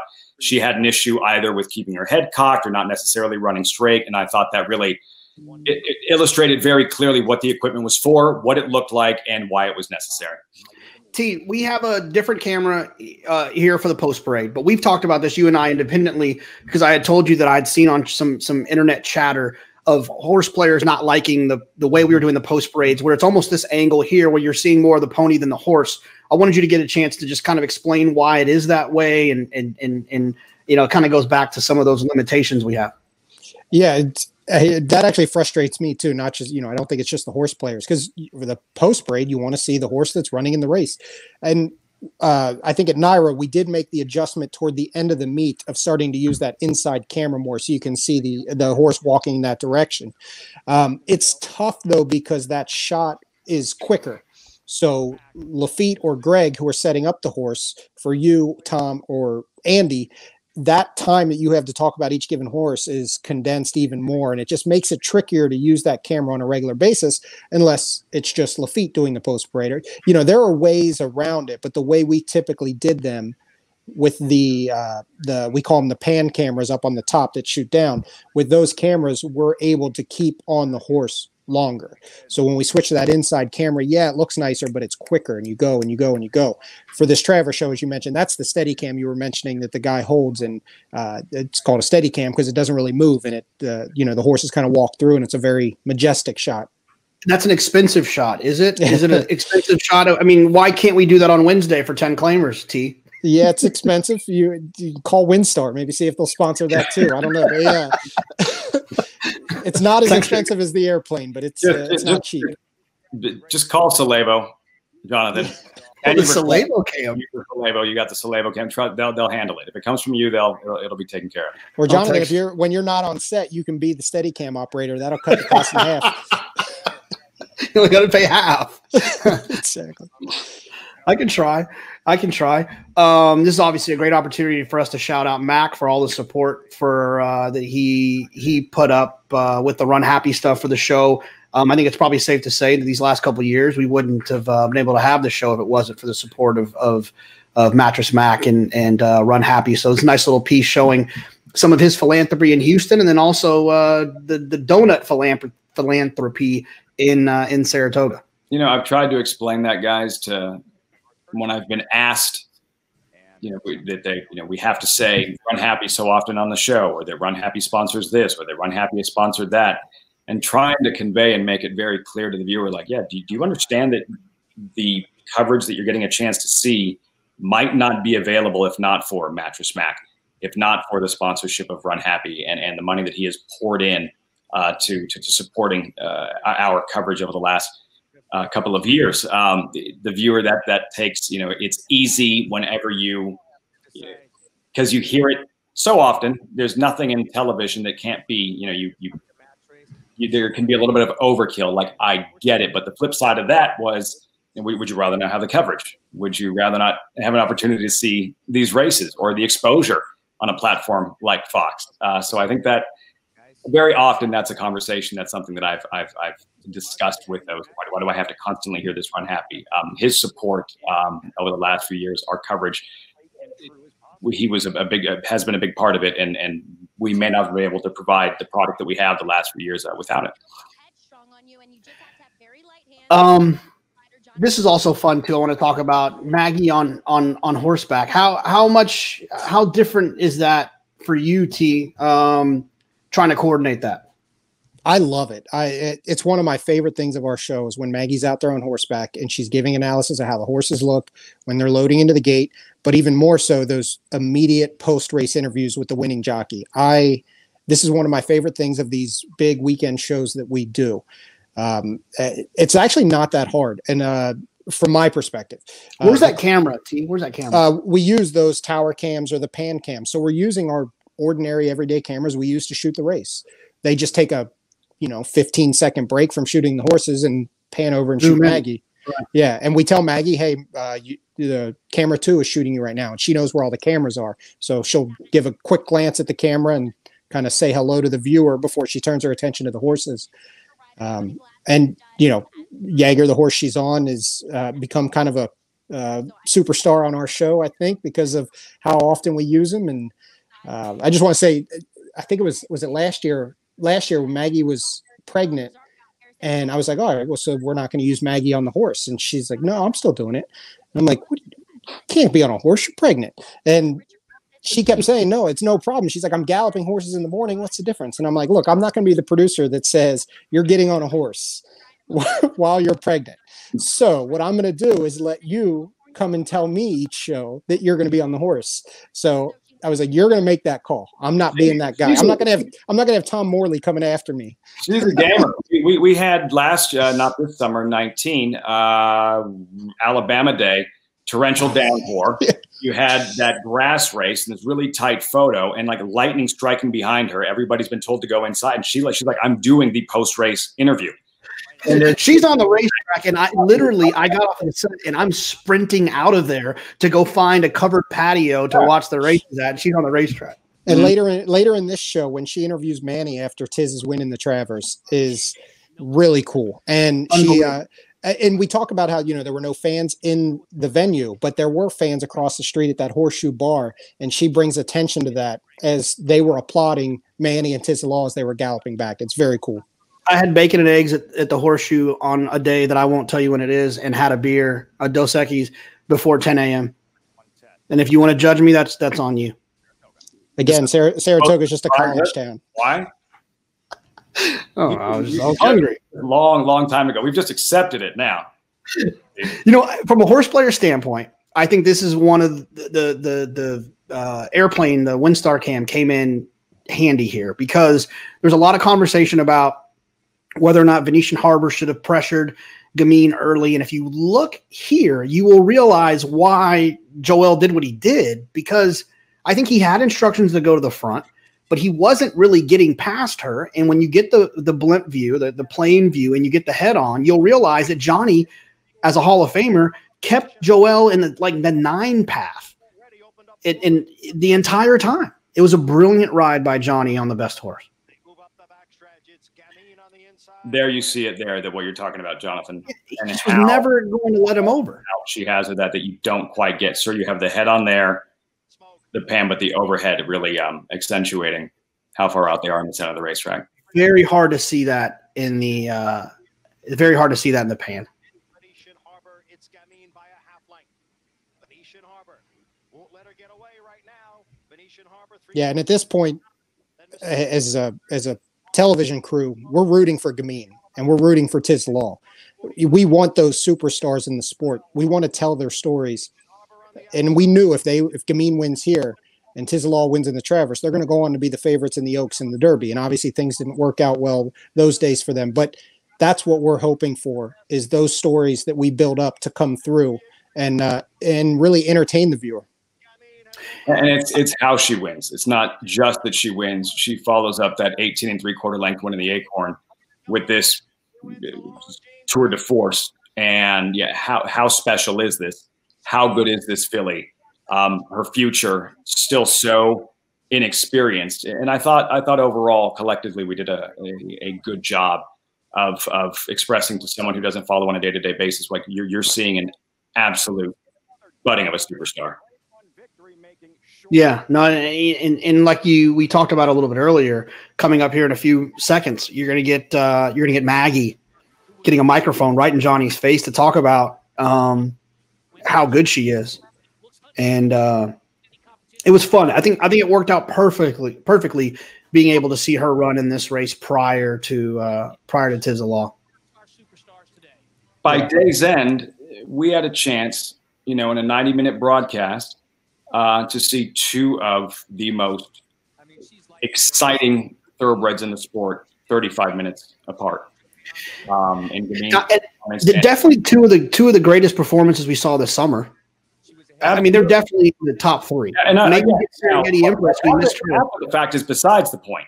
But self-contained for this particular show, right then, these were two horses just gets the blood pumping. So, we were very fortunate that they happened to be on that particular broadcast, and it helped make it that much more exciting of a story to tell. T, I don't know. I thought we talked about it, but I don't remember exactly what we talked about. Was there some conversation of trying to get the Serengeti Empress race with Tom in the mix?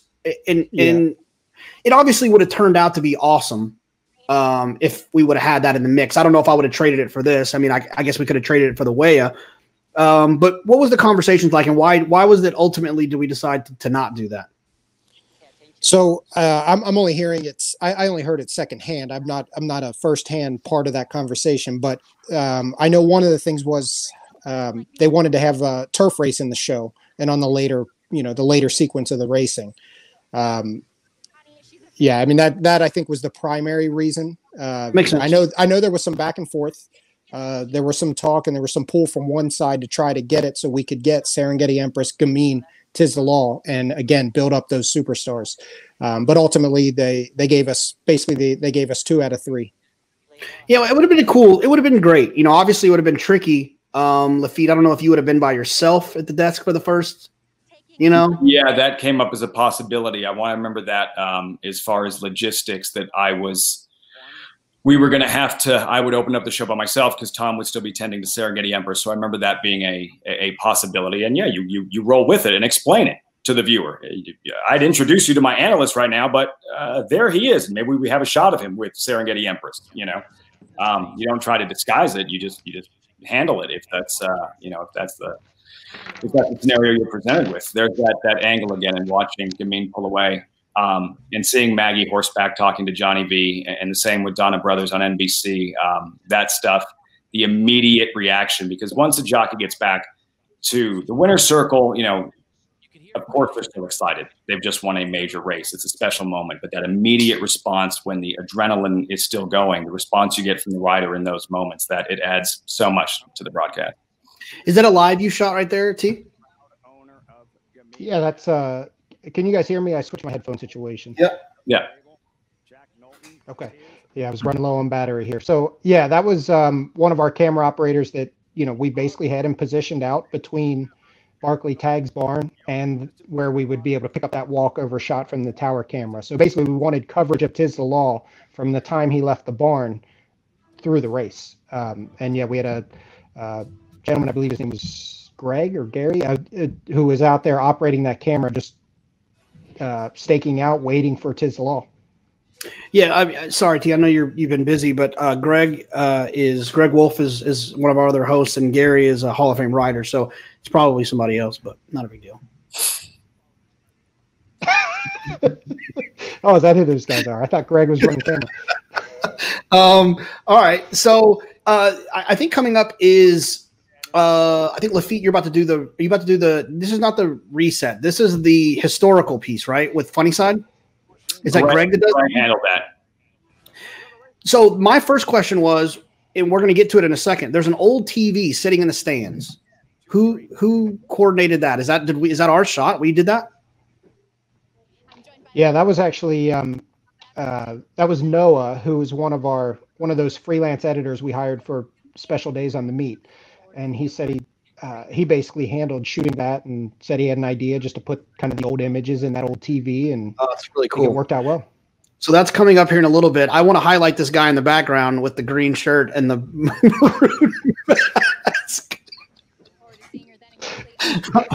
I'm not sure what he was doing. Shout out to Jimmy Barnes, who ended up getting breaking some bones the next time we saw him on TV. Yeah, 2020 encompassed in between him and his injury, and then Authentic losing his mind in the winner's circle of the Kentucky Derby. And you saw Acacia talking to Jimmy. They got so good at it's because I didn't do an interview this summer at Saratoga, right? I didn't do my first interview. I did that. We were dealing with these new parameters during the pandemic. Wasn't until I went to Churchill for Oaks and Derby, and it's awkward when you're dealing with that boom mic moving back and forth. And Maggie and Acacia, they were so fluid with it, and the timing of which, after a while, it didn't become awkward to watch that type of interview. Is how comfortable they got with it. We just saw. I teased it earlier. We'll get Craig to back it up just a couple seconds to where you are. What's going on with this pin, Laffit? Tell me about this pin. My dad used to have one of those. Pin?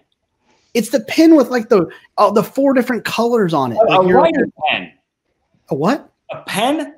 Yeah, like a pin, like a writing. I'm like, I didn't have a pin on for this show. So no, so we have so many people on this show, right? Each of you, and this pen, I don't care how retro or geeky it is, each of you have an assigned color. So you or Acacia or Maggie or Andy, if you say something during the course of the broadcast that I think might be applicable in terms of following up that information as a result of how the race is run, I can write that down. And as opposed to looking for who wrote it, I color coordinate you guys so that I can follow that up with, as opposed to somebody said that, but I'm not quite sure who it is. Last year, I remember running into that because we look at how many people are on the show, like 22. Keeping track of everything and what everybody says, it gets a little bit tricky. So that I assigned each of you a color, hence the pen with the 19 different colors on it. Look, I will send your ass to human resources if my color is black. Then you can send me to human resources. Like whatever, whatever word association. All right, fair enough. All right, we can let it run here. I think the Greg tease is coming up. I wanted to look at. I thought it was. I mean, it was really good too. It kind of brought you back. I know, Laffit, you like a lot of those history runs too. Just kind of putting it into perspective, like what all this means. Like what, that's one of the things I've picked up from the way that T produces shows, the way you host shows, the way Greg hosts shows, is that there's something to that, explaining to people why they should care, because I obviously care regardless. I think in order to appreciate today, you have to understand what happened yesterday. This race, so much of it is the history that adds to the importance and the prestige of these events. And Greg did a great job, and you'll see the feature introducing the piece, reacting to it, and applying that later when he spoke with Barkley, when he spoke with Jack Knowlton and the Saratoga team. Watching that piece again, you had a little bit more of a reason to maybe celebrate or cheer what you had just watched Tiz the Law do, understanding what it meant to those people close to him. So it looks like there's a line in that feature that there's a line in that feature where Jack Knowlton says, he says that, Saratoga Stable, what does he say? Saratoga Stable won the Triple Crown. It took us 2 horses and 17 years to do it. That's why people should care. Like, this small time ownership group accomplished this amazing feat. They just did it in, over 17 years with 2 different horses. The same reason the Dodgers winning the World Series was so significant this year. The fact that it hadn't been done in 32 years, 1988. or when American Pharoah won the Triple Crown. That long drought always adds a little bit more because it means more to the people closest to, whether it's involved in a sports franchise or in this case, people are close to a horse. The waiting is going to make the accomplishment that much more significant. I think I can see where Laffit lived this summer. Isn't it up there? You know what? You're not wrong. Is that you up there in the top, right? So I'm trying to figure out, is this the Saratoga Hilton right here in the upper right? I can't tell. If it is, you wouldn't be able to see where I was at, but I was really close to the racetrack. Yeah, I was right up. Well, that's good. It's another beautiful shot of that. And before, no, that's Congress. That's Congress Park right in the middle. Yeah, so I think I can see Salebo and Danny too, right? Everything looks like Salebo to you at this point. Hey, which is trying to get there as often as possible. Here's what I will say. Before we roll it, what was I gonna? Damn, I can't remember now. Just run it. I'm gonna step aside just for a sec. Give me. Yeah. Do your thing. Yeah, do your thing. I thought I had something clever to say. I can't remember what it was now, so it must not have been that clever. You can go ahead, Craig. We'll hit it.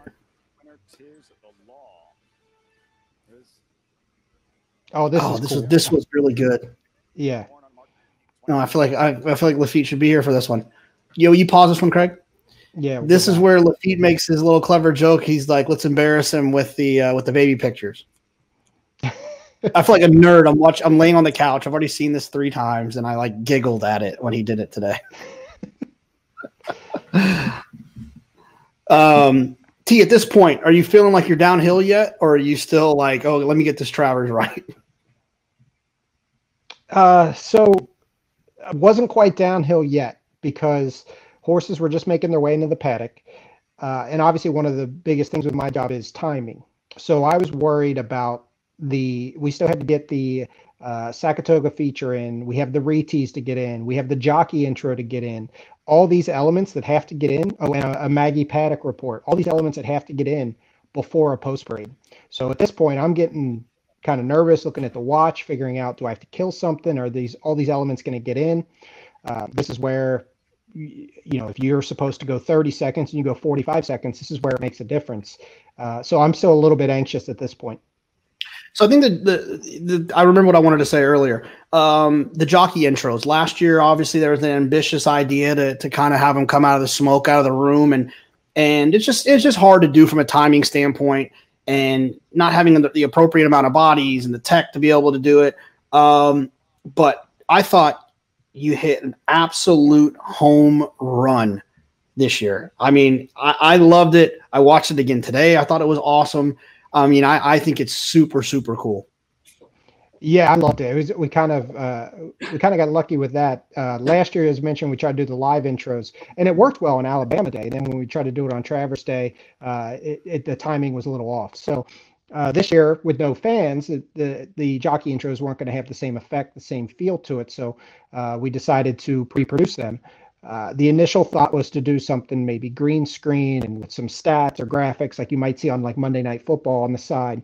And then after talking to those freelance editors, we had talked about the one guy said, you know what, I just got done shooting something for the University of Albany, their basketball team. And he goes, let me show it to you. And if you like it, we'll do it with the jockeys. And he showed it to me. I was like, I fell in love with it right away. I'm like, yeah, absolutely. Let's do it. So that's what we had to coordinate with the Jocks Room. And I think we shot it. So this obviously was on a Saturday. I think we shot it like on that Thursday, just 2 days before the Travers. And then the editors put it all together. Laffit, I was telling before when you ran away that when you did the baby picture joke was very good. Well, yeah, isn't that? I mean, parents with small children, and it's like look at the baby, and when you're a little bit older, and when mom and dad might be like showing baby pictures, it can be a little bit embarrassing. But I thought that was a fun way to kind of, for 'Tis the Law, people love, seeing what they look like when they were little. Like an athlete, you'll see it on coverage of any major sporting event. Yeah, there's the old TV. Being the athlete, Yeah. that was a great shot. 2003, Saratoga stable and trainer Being Barkley the athletes Tag. when they're younger, watching them grow up, and the significance of the fact that Tiz the Law had focused Maiden on the very same day, the Travers a year earlier. Awesome. Before coming up short in the Belmont Stakes. Empire Maker has won the 135th Belmont Stakes. Really cool. Checked in third. This year, Tiz the Law. And as a new racing, like a younger racing fan, like, and I don't mean young in age, I mean young in my love for it is you know, I'm going on 20 years, right? Where others is 40 and 50. This is kind of I didn't really know a lot about Funny Side. My first Derby of real memory was like, I don't know, Giacomo. That was like maybe who's 2004? Maybe 2004 was my first one. Smarty was my first memory. Smarty was my first memory. So hearing this story was, I love stuff like this, man. It really, it's why our sport is so special, in my opinion. Absolutely love to win it. Barkley said that.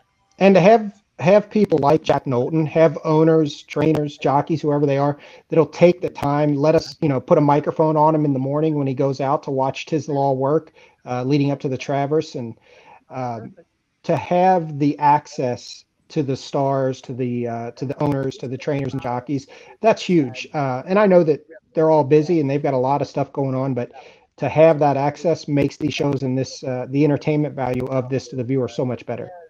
And Jack is so flexible with his time.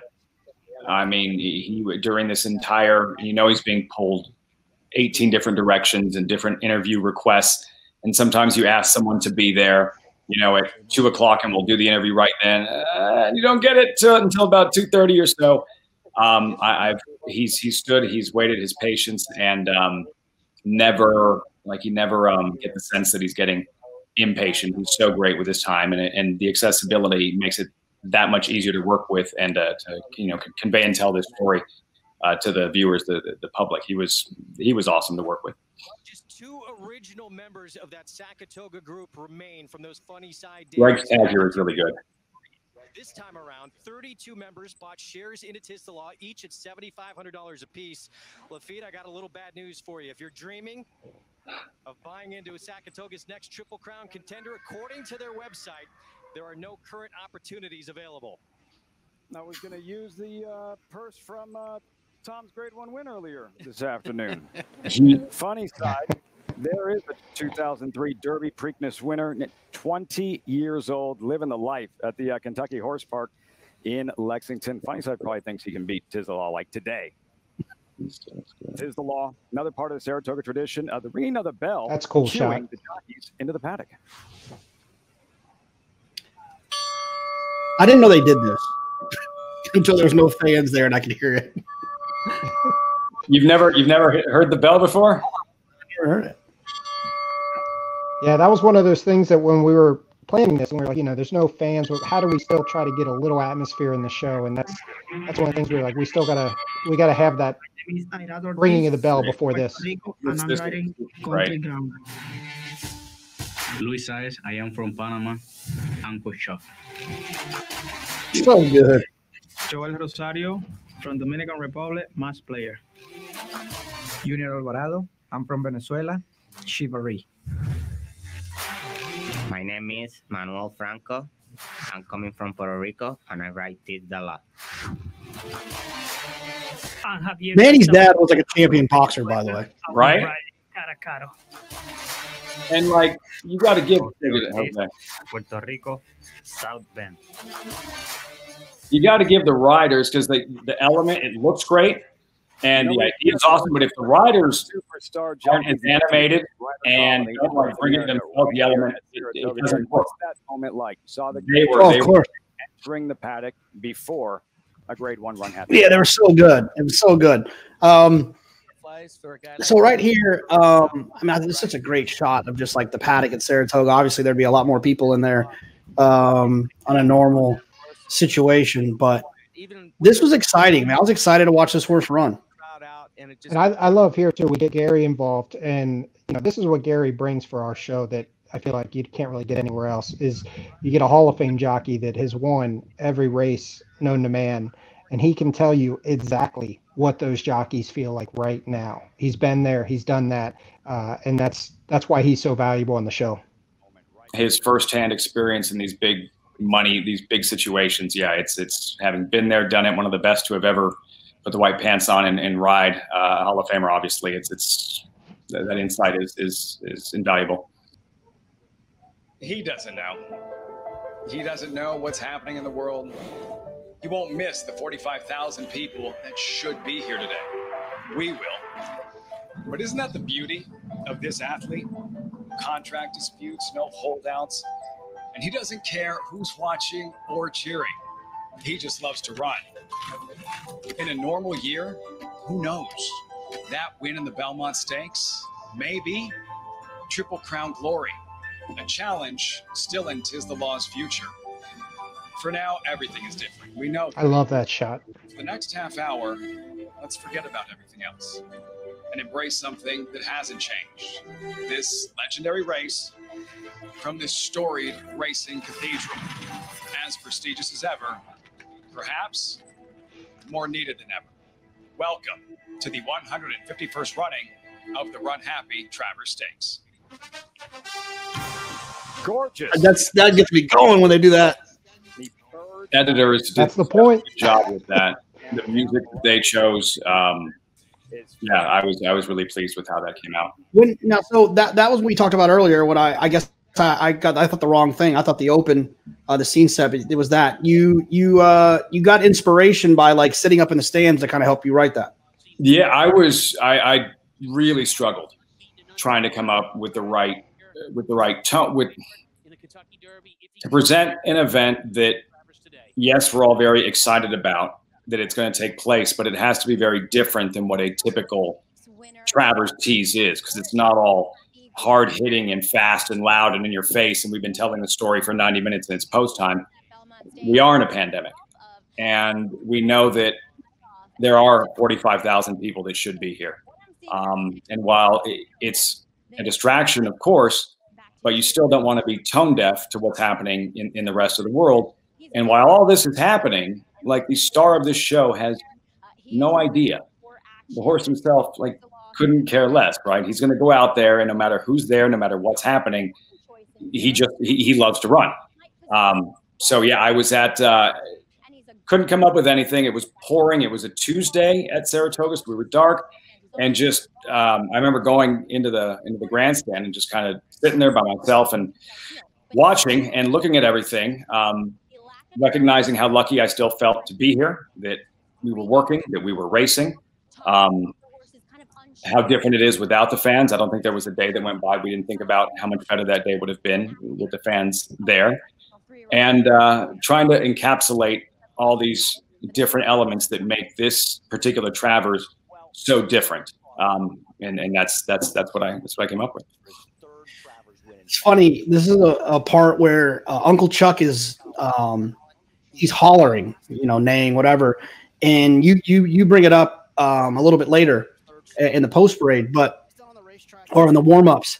But during this point, because Baffert was at home watching, he texted me and he said, "Uncle Chuck is talking trash. That's what he's doing." And so I wanted to say that on the show, so I told T, I got something, but it's just the show's so tight. It just didn't work out where it could, because it's just, you can't just throw it to me at the desk and then I just say something and I disappear. And he didn't text me until after this hit, but it was funny. But that would have been great, though. Obviously, it was discussed in the show that it can be an unfocused racehorse, like maybe cause for concern. No, I just talked to his trainer. That's just Uncle Chuck being Uncle Chuck. Yeah. And then he ran up the track. He did. He's still running. Where did he finish? I don't want to say he ran up the track if he ran like second. No, because Andy wasn't second. Yeah, Caracaro ran second. Yeah. I don't know. He's like I don't think he was third. I think he was probably fourth, fifth, or sixth. He wasn't. I don't think he was. As my $25 win bet goes down the drain. But to be fair, was this the race? Was it Gamine that Andy stole your $25 free play? No, remember I think I was with you, T. I went by the truck on the way home, and the graphics guy was like, "What do you want your bet to be?" And I was like, "Oh, just give me a double." Gamine to Tiz the Law, or Gamine to Uncle Chuck. He's like, oh, that's what Andy picked. And I was like, oh, okay, well, give me this instead. Yeah. So he did steal it from me. A shot of the blanket's cool too. Again, that's just kind of bringing that tradition together and just showing the people at home that, you know, why this race means so much. You know, it's not just a blanket of flowers. It's somebody's hard work that goes into that. That's given to the winner every year.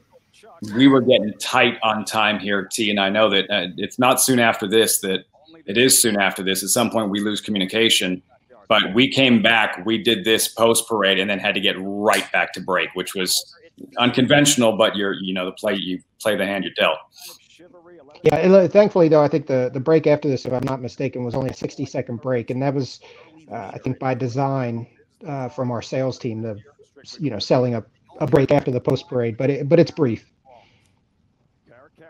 With 6-time Travers winning jockey Javier Castellano. Like Uncle Chuck, he is lightly raced, but do not disregard. And at this point, Jonathan had asked me earlier, at what point do you kind of feel like you're going downhill and coasting home? And like at this point, all the elements are out of the way. It's just the horses, and it's just your opinions, the analysts giving their opinions. So my job becomes a lot easier at this point.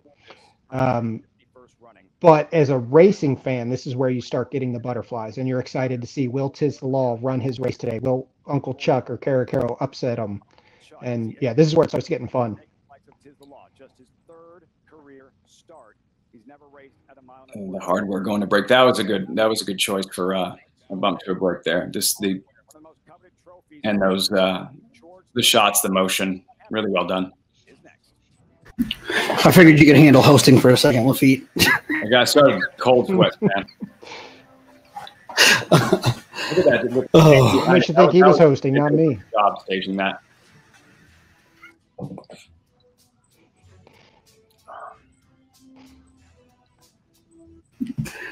Yeah, we were. You're right. We were a little. We ended up getting a little tight on time at this point, which is expected. It happens with these shows. And even though it says 1 minute to post, we know that it's really 4 or 5 minutes, whatever it might be to post. But for instance, Acacia's interview coming up here with Chad Brown.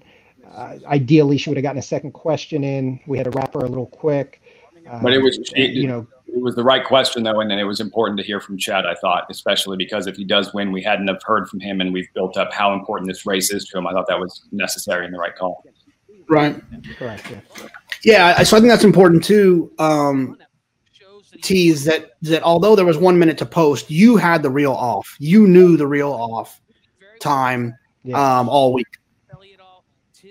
Yeah, we have that's one of those meetings we have like on Monday or Tuesday or whatever that week, and it's like, all right, this is going to be the post time, this is going to be the off time, and it's kind of cool because you even go into detail of ask the paddock judge asks you what time do you want the horses to step onto the track for the post parade, and that's up to us to kind of decide. I mean, obviously within reason, but it's okay if post time's 5:45, off time's 5:48. I want them to hit the track at 5:36, and it's down to that minute that we're trying to time all of this. I think it's funny. This is a time we should probably mention last year. We should give our the brilliance of our boss Tony Alivato some credit. Thinking the same thing.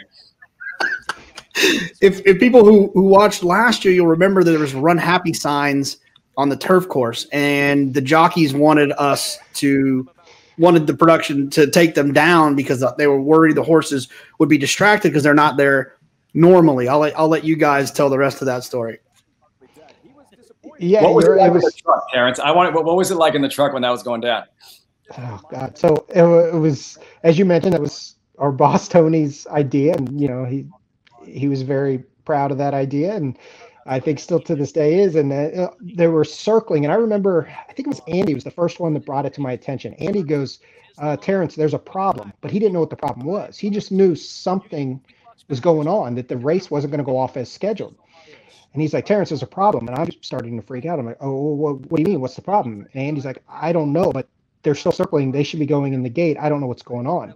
So then we went to Maggie. And I think if I remember correctly from that year, Maggie then reported that Johnny V and the jockeys collectively said that they weren't going to ride with those signs up. So then the grounds crew comes running out and just literally stamping the Run Happy signs down into the turf course, and the crowd, the 45,000 that were in attendance cheering them on as they ran down the turf course.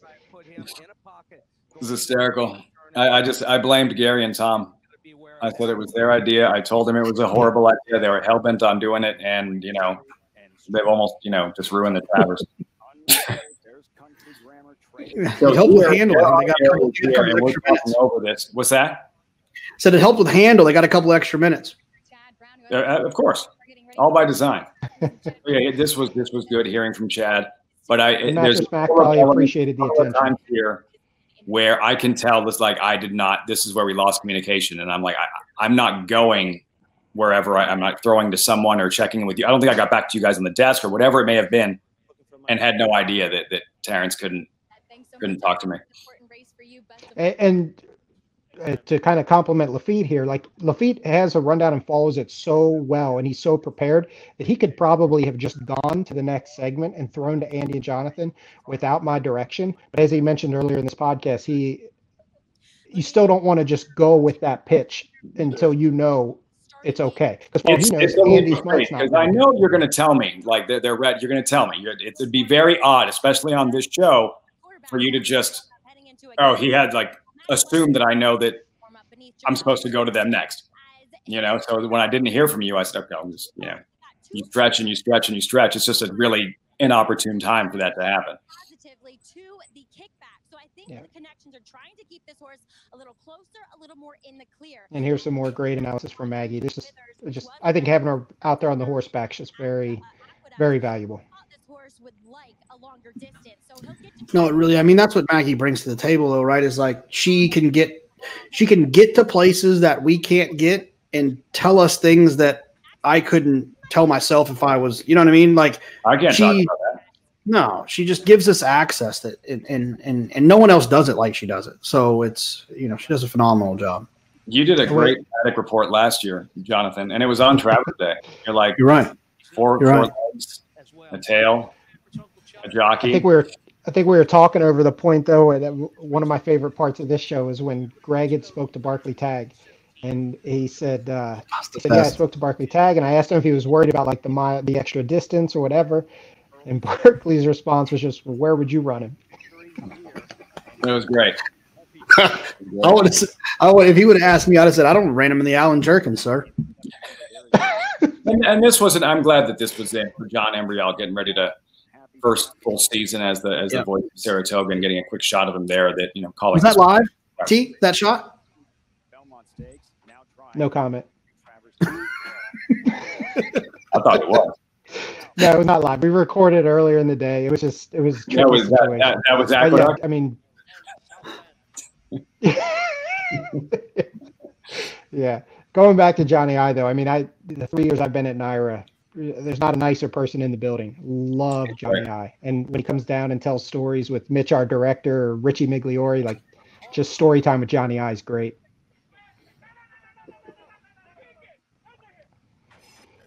I got to the bottom of who's yelling no all the time on my last podcast. Who is it? It seems like it's one of the outcasts of the starting crew. That's what it sounds like. Sounds about right. That's the shot that we had. You have to set up a podium and like literally has to be constructed and built to put the camera on. I love that shot. Is there an operator there? Yeah.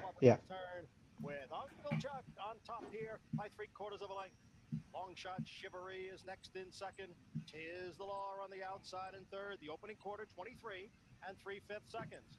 Country Grammar is down at the So at this point, I'm thinking if Tis the Law wins, Greg is with Jack Knowlton. Acacia is potentially looking for Barkley Tagg if she can, get him to talk at that point. You got a camera on, I believe it was Robin Smallin, and you'll see a reaction shot from her after the race. So you're setting up the cameras for that moment after victory. Yeah. Now, is this Danny Glow or Mitch that are flipping the cuts, or is that you telling them, let's go to the blimp, let's go to the? It's all Mitch. Mitch is directing. When it's race time, I let them cut. I'm worried about other things. I'm telling the directors which shots to take. What are you doing right now, Laffit? Just watching the race intently? You don't want to miss anything, so I'm watching this. And then this is often also when Terrence and I will be, communicating. But this is, the table is set. You can see what's unfolding and everything that's gone into the show, the story that we've told. Here's the payoff. And from a television standpoint, while I'm not betting, I'm not rooting. This is what I'm rooting for. Look at that. Someone who's never watched a horse race in their life can look at that and say, wow, you made that look easy. Barkley Tag, his first win in the Travers. Too much horse. Love These are the reaction shots. You want the celebration. You want all that. Yeah. There's like a hands-free high fives. And let's say Tiz the Law didn't run, and let's say Country Grammar looked like he was going to win. Then you tell the camera guy, find Chad Brown, go find Chad Brown, because you want that reaction shot. But you're kind of putting your eggs in this Tiz the Law basket. But if you're at the 8th pole and you think he's going to lose, then you call a quick audible. One rider is riding. Look at the hands moving on the 3-horse, Uncle Chuck, and look how Tom's post race was excellent. Yeah, Gary's as well. He just looks back right there. What a big time finish for what I think is going to be one of the biggest favorites in Kentucky Derby modern time history. He was right. Beautiful. Yep. Start celebrating about the 16th of a mile out. Yeah, he did, and I would have been too. This race was over with before they got into the first turn. He had him positioned in a great spot. He literally just galloped this horse around that racetrack. He never even had to hit the afterburners. He didn't start into 5th area. Yeah, and here's the Robin Smolin shot. She's crying. And she's crying. Just very emotional. No, it's brilliant. Greg does a great job here with them. Thank you very much. Here with Jack Nolan, the main man behind Sakatoga. Congratulations. You've lived in this town now for over 35 years. What does this win mean when you tried to get in this race 17 years ago and weren't able to with Funny Side? It's just so exciting, to be in the race, be 1-2. There was a lot of pressure, believe me. I know on me, on Barkley, we've had well wishers from everywhere. We saw a performance today that just blows me away. I mean, we know we got a nice horse. We thought we had the best horse, but to do what he did today, we're looking forward to going to Kentucky now. Yeah, next stop, Kentucky Derby. Let's go to Maggie Wolfendale. Oh, wow. What a cool experience.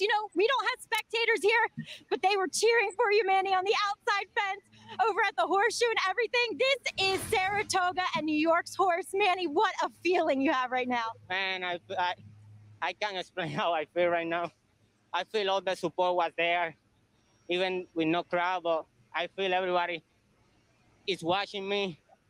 Man, I want to say thanks to Jack Norton, the owner, the trainer Barkley, Robin, Juan, the groom, and Heather for a great job with this horse. And Manny, I mean, you are the up-and-comer. You're the younger guy in the room. There's Hall of Famers in there. How much does it mean to you that they've stuck by you with such a talented 3-year-old colt? It means a lot because they made me be a better jockey to have this opportunity. So I'm here for that. Manny, what wise words from such a young man. Congratulations with Tiz the Law. Thank you, Maggie.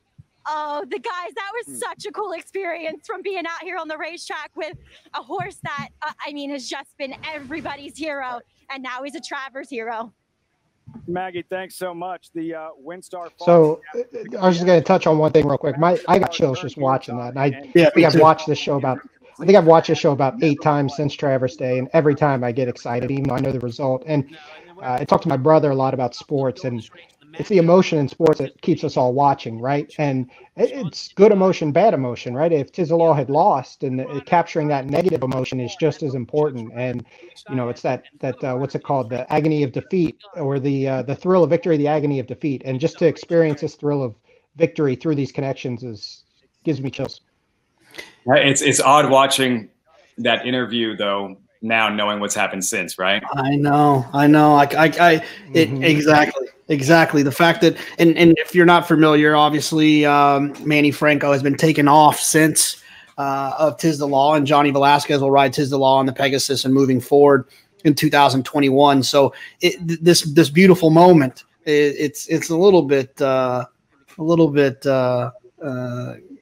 of tainted dialogue. From what we know now. It just feels a little bit different watching it back. One of the things I will say that I really appreciate, and I know that you guys all appreciate this too, is him thanking Juan, the groom.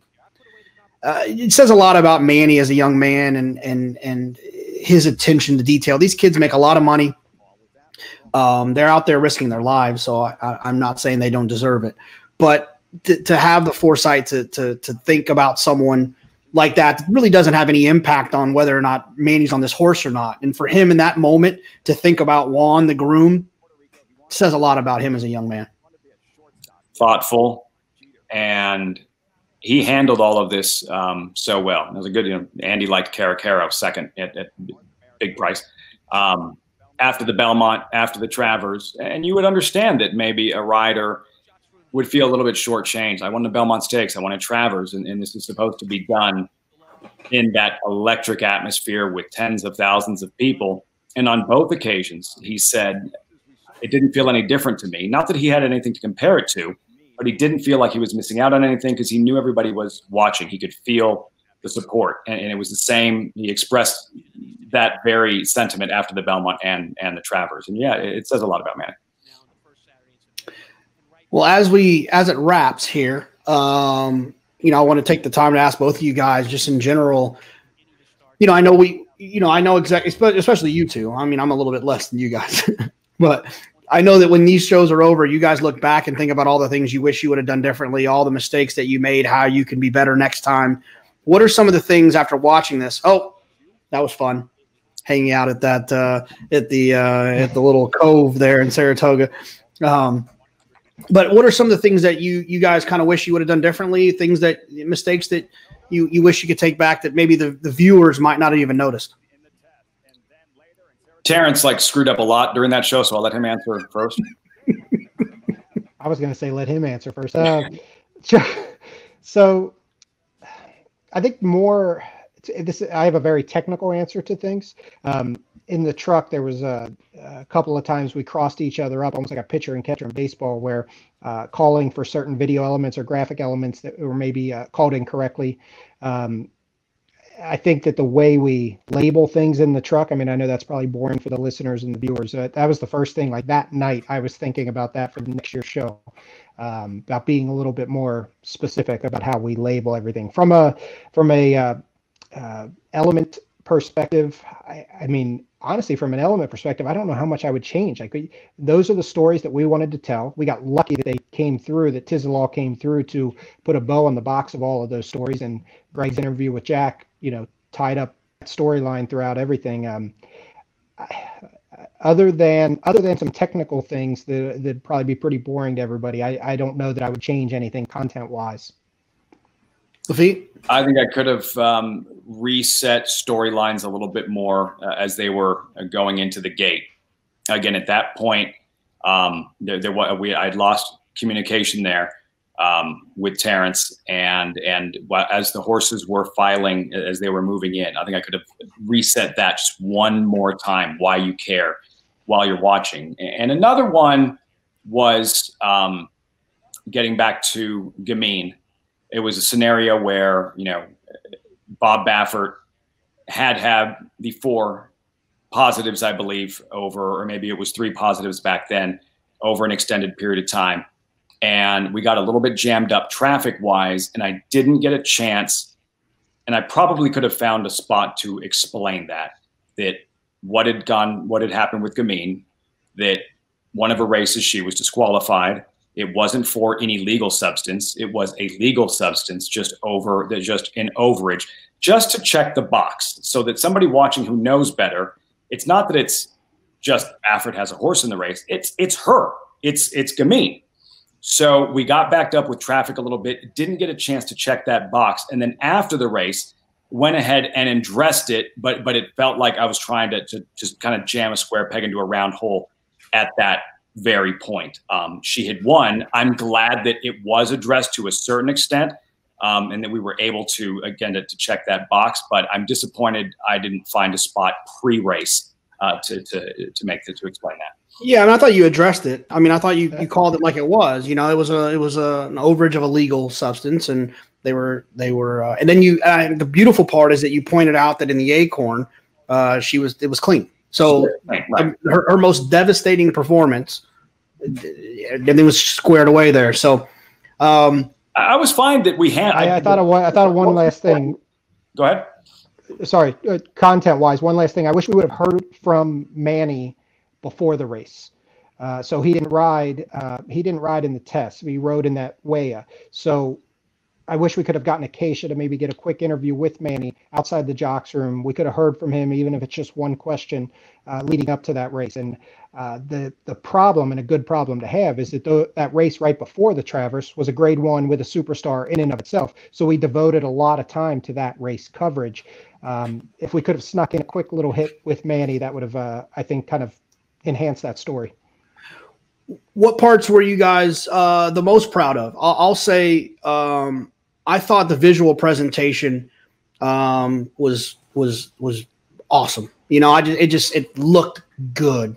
The show looked good. The shots looked good. Having the overhead cam with the plane, I thought all that stuff felt good. If I was sitting at home watching, I would have really been happy about that. So I thought the visual was great. What are some of the things you guys are proud of from the production? Go ahead, Tim.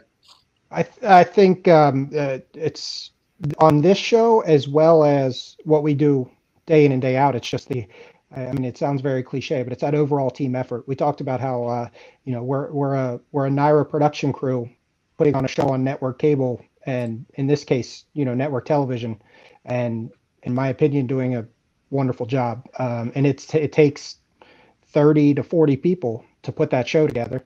And I think I think afterward, coming out and having everybody just with smiles on their faces and being relieved that it was successful and that it went mostly the way we wanted it to go. I think I feel like a member of a football team. We just scored a touchdown and we're all giving high fives on the sideline. So I agree. That's a high wire act. That's a undermanned NYRA television crew doing an incredible job. The heavy lifting that goes on behind the scenes for that show to be on Fox again with virtually no rehearsal collectively. I thought it was the effort in itself, and really pleased with the finished product. It was awesome. It was fun to be on. It's an honor to be involved. Obviously, I think Laffit, you've had your opportunity to do a lot of kind of big races, and for me, it's just been so cool to be involved in those. As someone who used to watch all of your shows, it's fun to work with you. It's more fun to have you as a friend. Same with UT, to have you as a friend. It's great.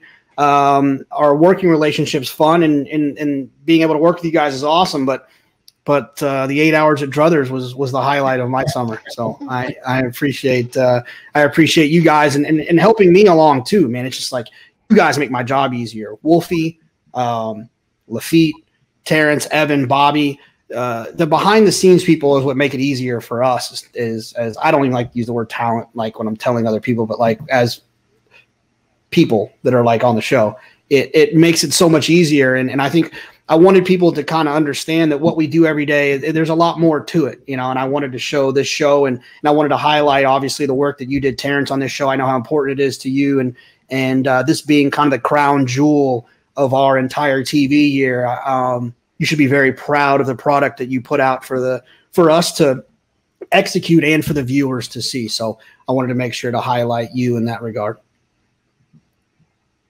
Well, thank you, man. All right, guys. And you're a quick study. You make it look easy yourself, Jonathan. You're a quick study. I'm trying my hardest. I appreciate you guys taking the time. This is a ton of fun. I usually do this long, drawn-out goodbye on my podcast, but just for the sake of you guys not having to sit there and stare at me, I'll just be quick and say thanks for everybody for listening. Retweet, tweet, share, favorite, like, whatever, all that stuff. We'll see you guys next week.